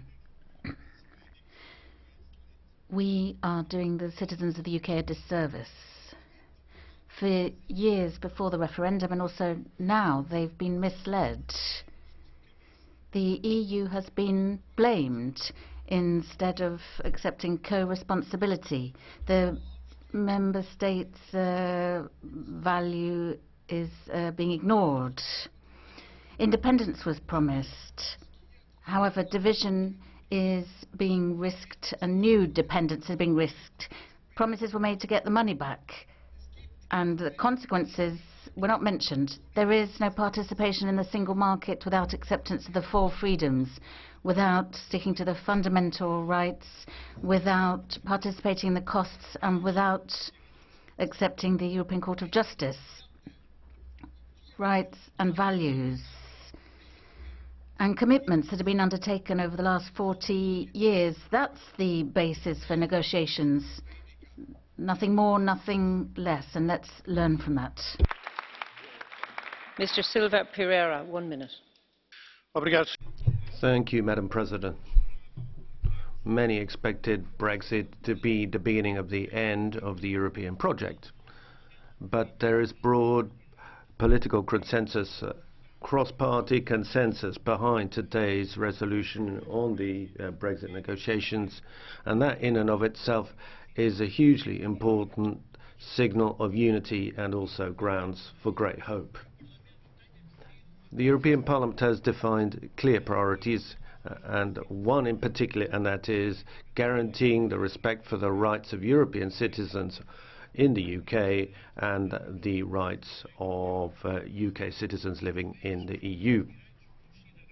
And this is something that is not subject to trading, and of course in the UK EU citizens have to fill an 85-page form to be authorised to stay in the UK freedom of circulation currently still binds the UK and will do so until the day it leaves the EU, and if there's a transitional regime conceivably beyond that, this European Parliament will not give ground on protecting the rights of European citizens in the UK. Mrs. de Lange, 1 minute. Madam President, in a couple of weeks I will take my 6-year-old son to London for the first time, and he will see the cenotaph, and I will tell him about the bravery of those men who fought in 2 European wars and to whom we will be eternally grateful. But he will not understand, because thank God he has never known war. Although not too far away from here, and you can laugh, but not too far away from here, children his age and younger are dying in the poisonous clouds of Idlib, the same clouds that we saw over Flanders fields a century ago. And it's for those generations of young Europeans, those born after the fall of the Berlin Wall, that the remaining 27 member states need to stand united and together and work at a reformed and stronger European Union. And it is for those young generations of Brits that we need a fair deal and a continued relationship with the United Kingdom, because they did not vote to leave. And let us, dear colleagues, politicians of this very old continent, show the young people in Britain and in Europe alike that Europe is not a place of hate, of pettiness or of revenge, but we can learn the lessons of the past and reshape a future in which the negotiating table will always, always prevail over outright conflict. Thank you very much.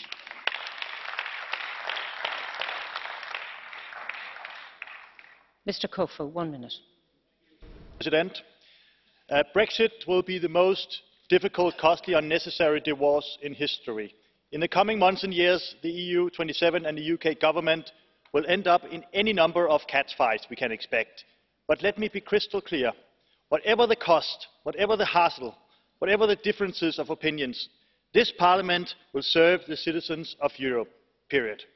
We are their directly elected voice. We will be their strongest defender, their best advocate and its ally. This goes for EU citizens and for UK citizens. We will not allow the Brexiters' broken promises, half-truths and even lies to harm the citizens of the UK and EU any more than they already have done.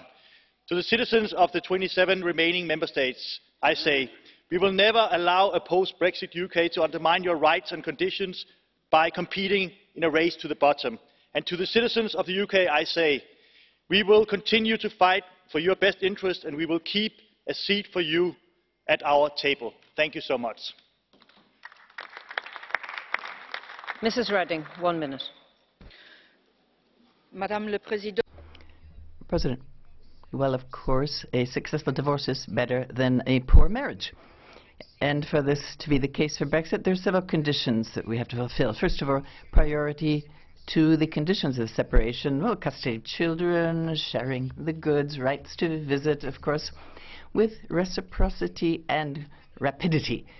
The European Parliament did understand this by asking for guarantees for the citizens for the debts and for the external borders. Secondly,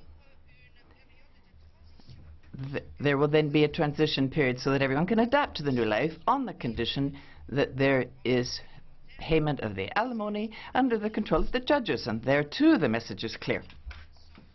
No rights without obligations, no access to the internal market without respect of the 4 freedoms. Now, once the divorce has been handed down, and not before, we need maturity in order to maintain civilized relations, even if nothing will be as it was before. So that's why we don't want any dumping, transforming the UK into a transit company, nor blackmail concerning free movement or the security of the citizens as a trade-off for security. So divorce is a new departure. Brexit will be a renewal of Europe with the treaties as our guide. 1 minute, Mr. Manica. Thank you, Madam Chair. The figures provided by the UK Treasury indicate that the UK is going to lose more than 122 billion euros over the following next 5 years. The most recent analysis show that Brexit is going to result in a loss of 500,000 jobs in the coming years. Barclays Bank has confirmed that the relocation of activities in banking sector outside of Britain is inevitable. These are not optimistic prospects, indeed. I have the following message for UK. We suffer too, just like those of you who voted to remain, but we still respect the will expressed by the majority.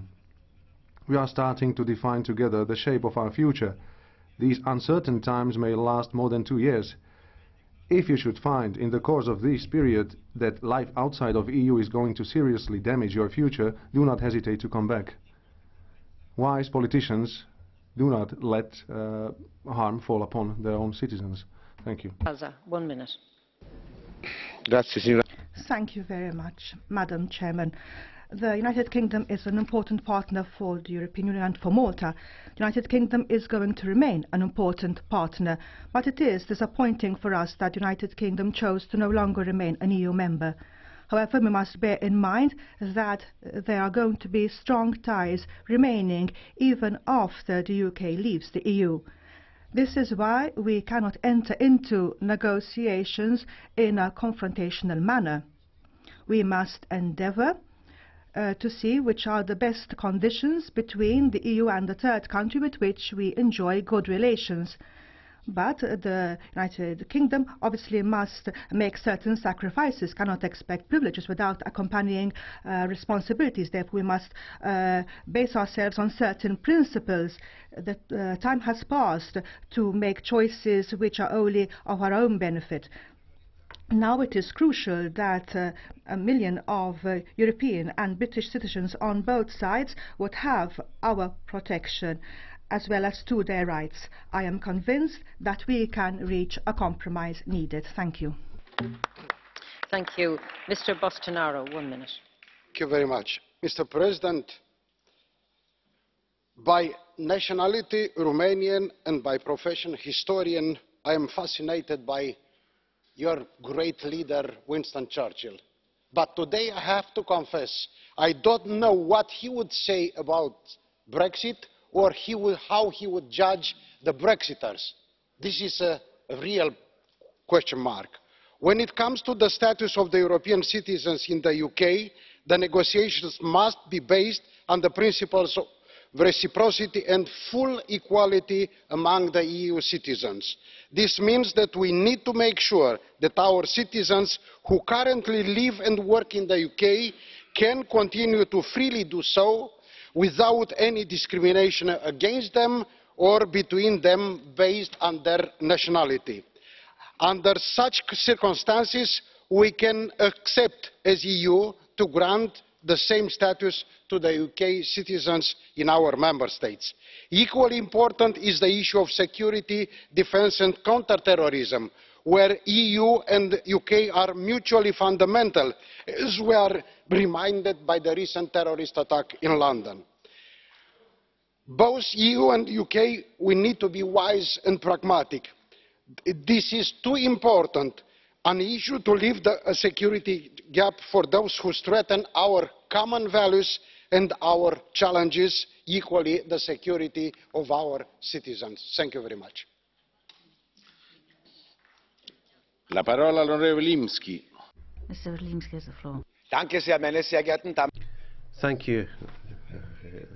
Ladies and gentlemen, shame on all of the youths who are speaking of the UK in bad terms. They're talking about punishments, about bills. The real political greatness is revealed in recognizing the people's decision, that the people of Britain decided to leave the UK. And there are two ways of reacting. The Schulz-Juncker model, more centralization, taking away more powers from peoples and the states, or you can do the other way. You can let the member states get on with it and decide things for themselves. You can let the parliaments of the member states take decisions. You allow direct democracy in the member states. Allow that to take precedent of the European Union. I think we should try to reach out to the UK with friendship. We need sensible cooperation. And stop using these childish comparisons of a divorce. Act like grown-ups in a level-headed way, in a professional way, so that both sets of interests can be served.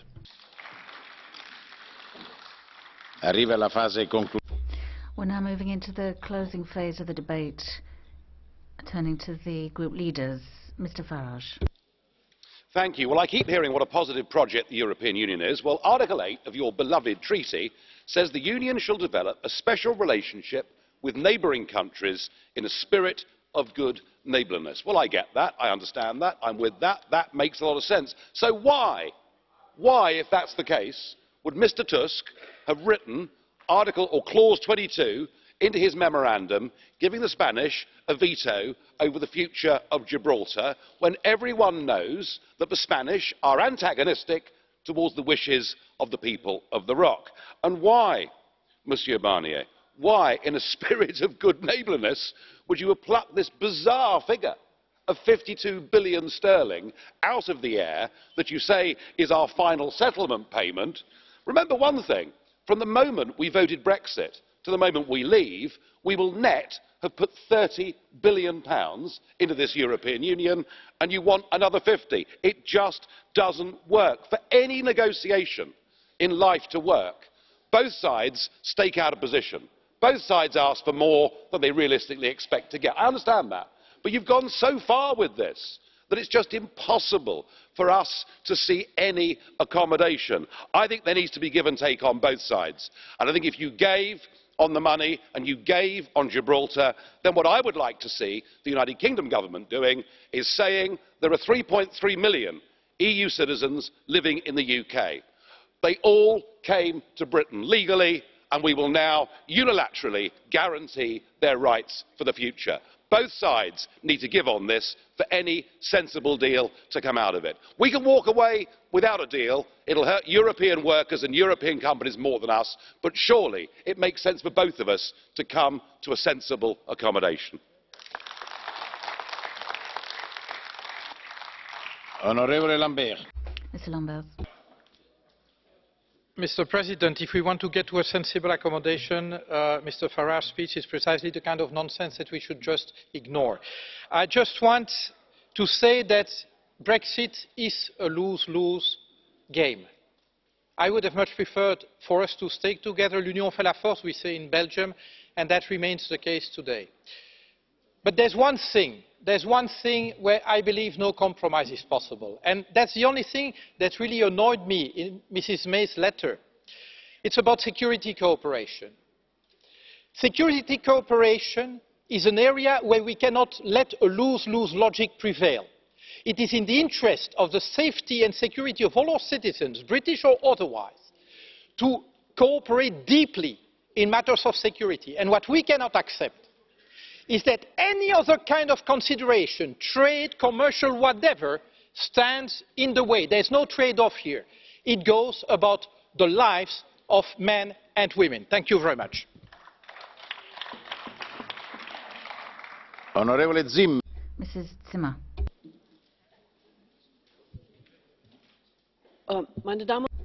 Ladies and gentlemen, the European Parliament, as we've seen today, has a high degree of responsibility for accompanying the process of negotiations. I noted it with great interest that we've been told that not only today and at the end of the negotiations we'll have discussions, but I accept Mr. Barnier's and the Commission's proposal that we should also be able to express our view in the interim period. In other words, we can have a political influence on the negotiations. I think that's very important, because the most important thing, and these are the criteria that my group insists on, we need to insist on the rights of the people who are directly affected by Brexit and that they should be maintained. We will ensure that the safety of people in Northern Ireland are respected as a result of the negotiation process. People shouldn't be paying the price of Brexit. It wasn't because of them. There were other reasons, so they shouldn't have to pay the costs. And we are going to stick to that. Let's work together and make sure that we as a Parliament can really have an influence. Thank you. Onorevole Verhofstadt. Mr. Verhofstadt. Very short, Mr. President. I find it fantastic that Mr. Farage is using Article 217 of the Treaty on the Association Agreement. Now he is leaving, he starts to read the treaty and to find it so good, the treaty. It's fantastic to see this enormous positive development, as I may say.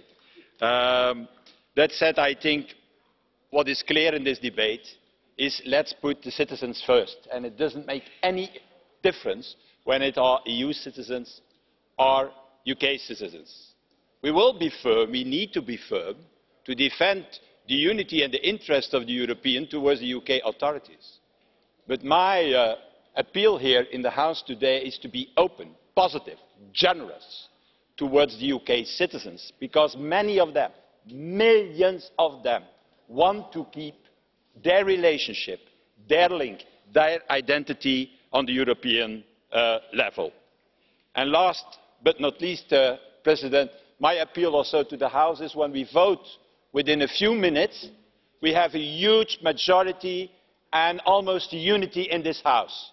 It's key to do that, to have a united European Parliament together with the EU negotiator and with the European Council. And I hope for a strong vote within a few moments. Onorevole Zile. Mrs. Zile. Colleagues, divorce, sadness, bill of electricity and heating, foolishness, disruption of transport links, etc. We will only speak about the future relationships when we settle on accounts. We are the champions, but those are the other sides are the losers. We will not leave them any single cherry of the cake. That was the sum of statements which was here also today in the chamber and also in the media. I would like to ask colleagues to calm down. Does anybody believe that in the negotiations there will be winners when it comes to citizens' rights issues? Indeed, how successful can we recall arrangement where part of the success is achieved by discriminating against the citizens of the other EU nation? Or take business that are the backbone of economies. Do we really want to extend uncertainties for the next 5 years or even more years? It is possible with the next 2 years to settle the past accounts and work on the comprehensive framework for the future relationships. This treaty allows, and the business waits for that, and at the end, European people want it. So good luck for your negotiations.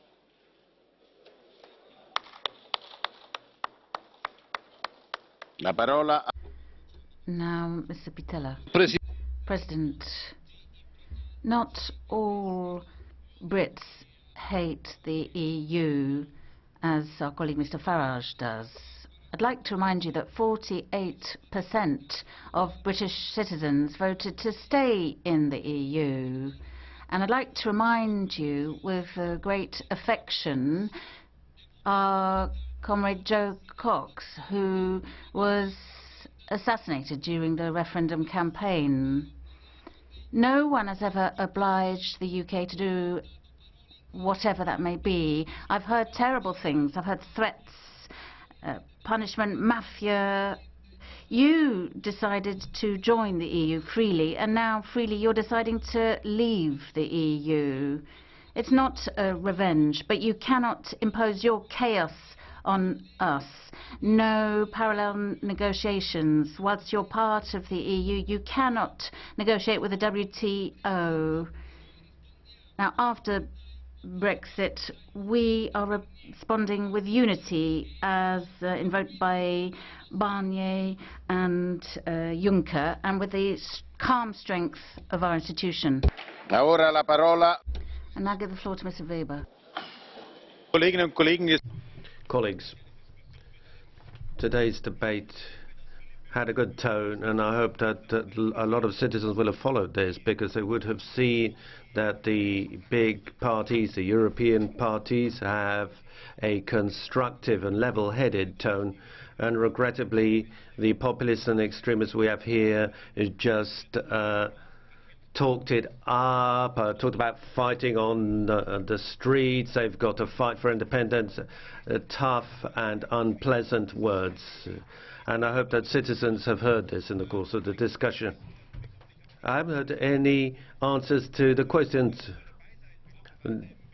What about the UK being in Europol, the Research Union, the internal market? Mr. Farage doesn't have any answers. Is he interested in these partnerships? Are they a worthwhile idea? So the main issues are still on the table, really. And there's one issue I have to raise here at the end. Colleagues, if we look to Council, heads of state and government will discuss Brexit, and Theresa May won't be present.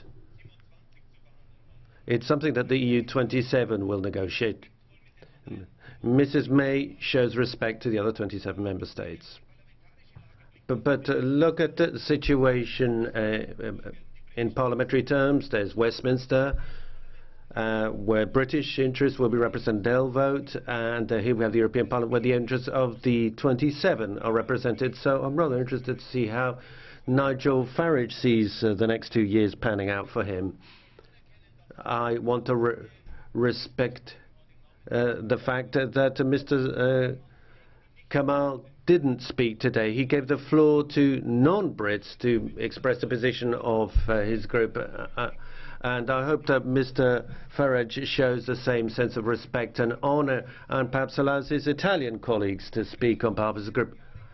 Nigel Farage has told us in recent years how great it is that the UK is leaving the EU, so perhaps you could lead by example and no longer bother us in the debates in the European Parliament. Thank you.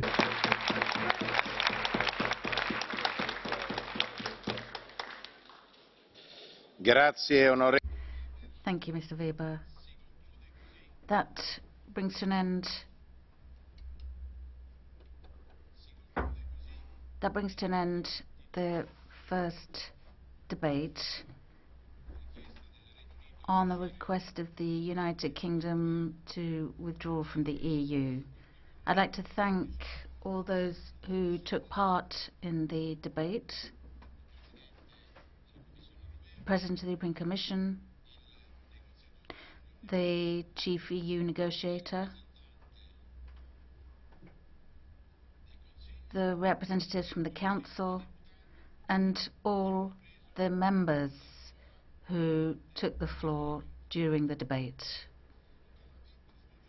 The Parliament will play a key role during these negotiations. It will have a vote at the end, either in favour or against, respecting the rules of democracy. In this chamber, there are 751 members of Parliament, representing 500 million European citizens, all properly elected. There are no mafia nor gangsters here. There are representatives of the people. This is nothing to do with national sensitivity. It's to do with being civil and democratic. Let's now move on to the votes on the negotiations. Vicky Ford has asked for the floor. Please. I'd like to raise a point of order under Article 11.2 about this morning's debate. Calling other colleagues members of the mafia or gangsters does not show mutual respect. It does not represent the views of the vast majority of the British people, and it is not the view of the British Prime Minister, who wants to remain friends, allies and partners. Thank you.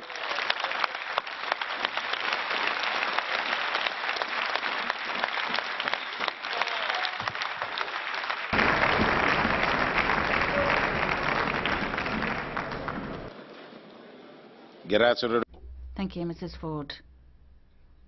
And now, Mr. Agnew has asked the floor.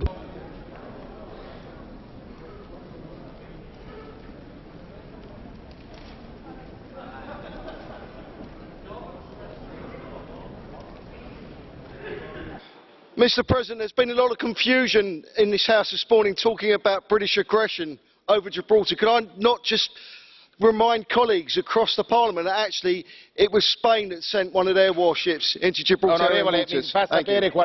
Please.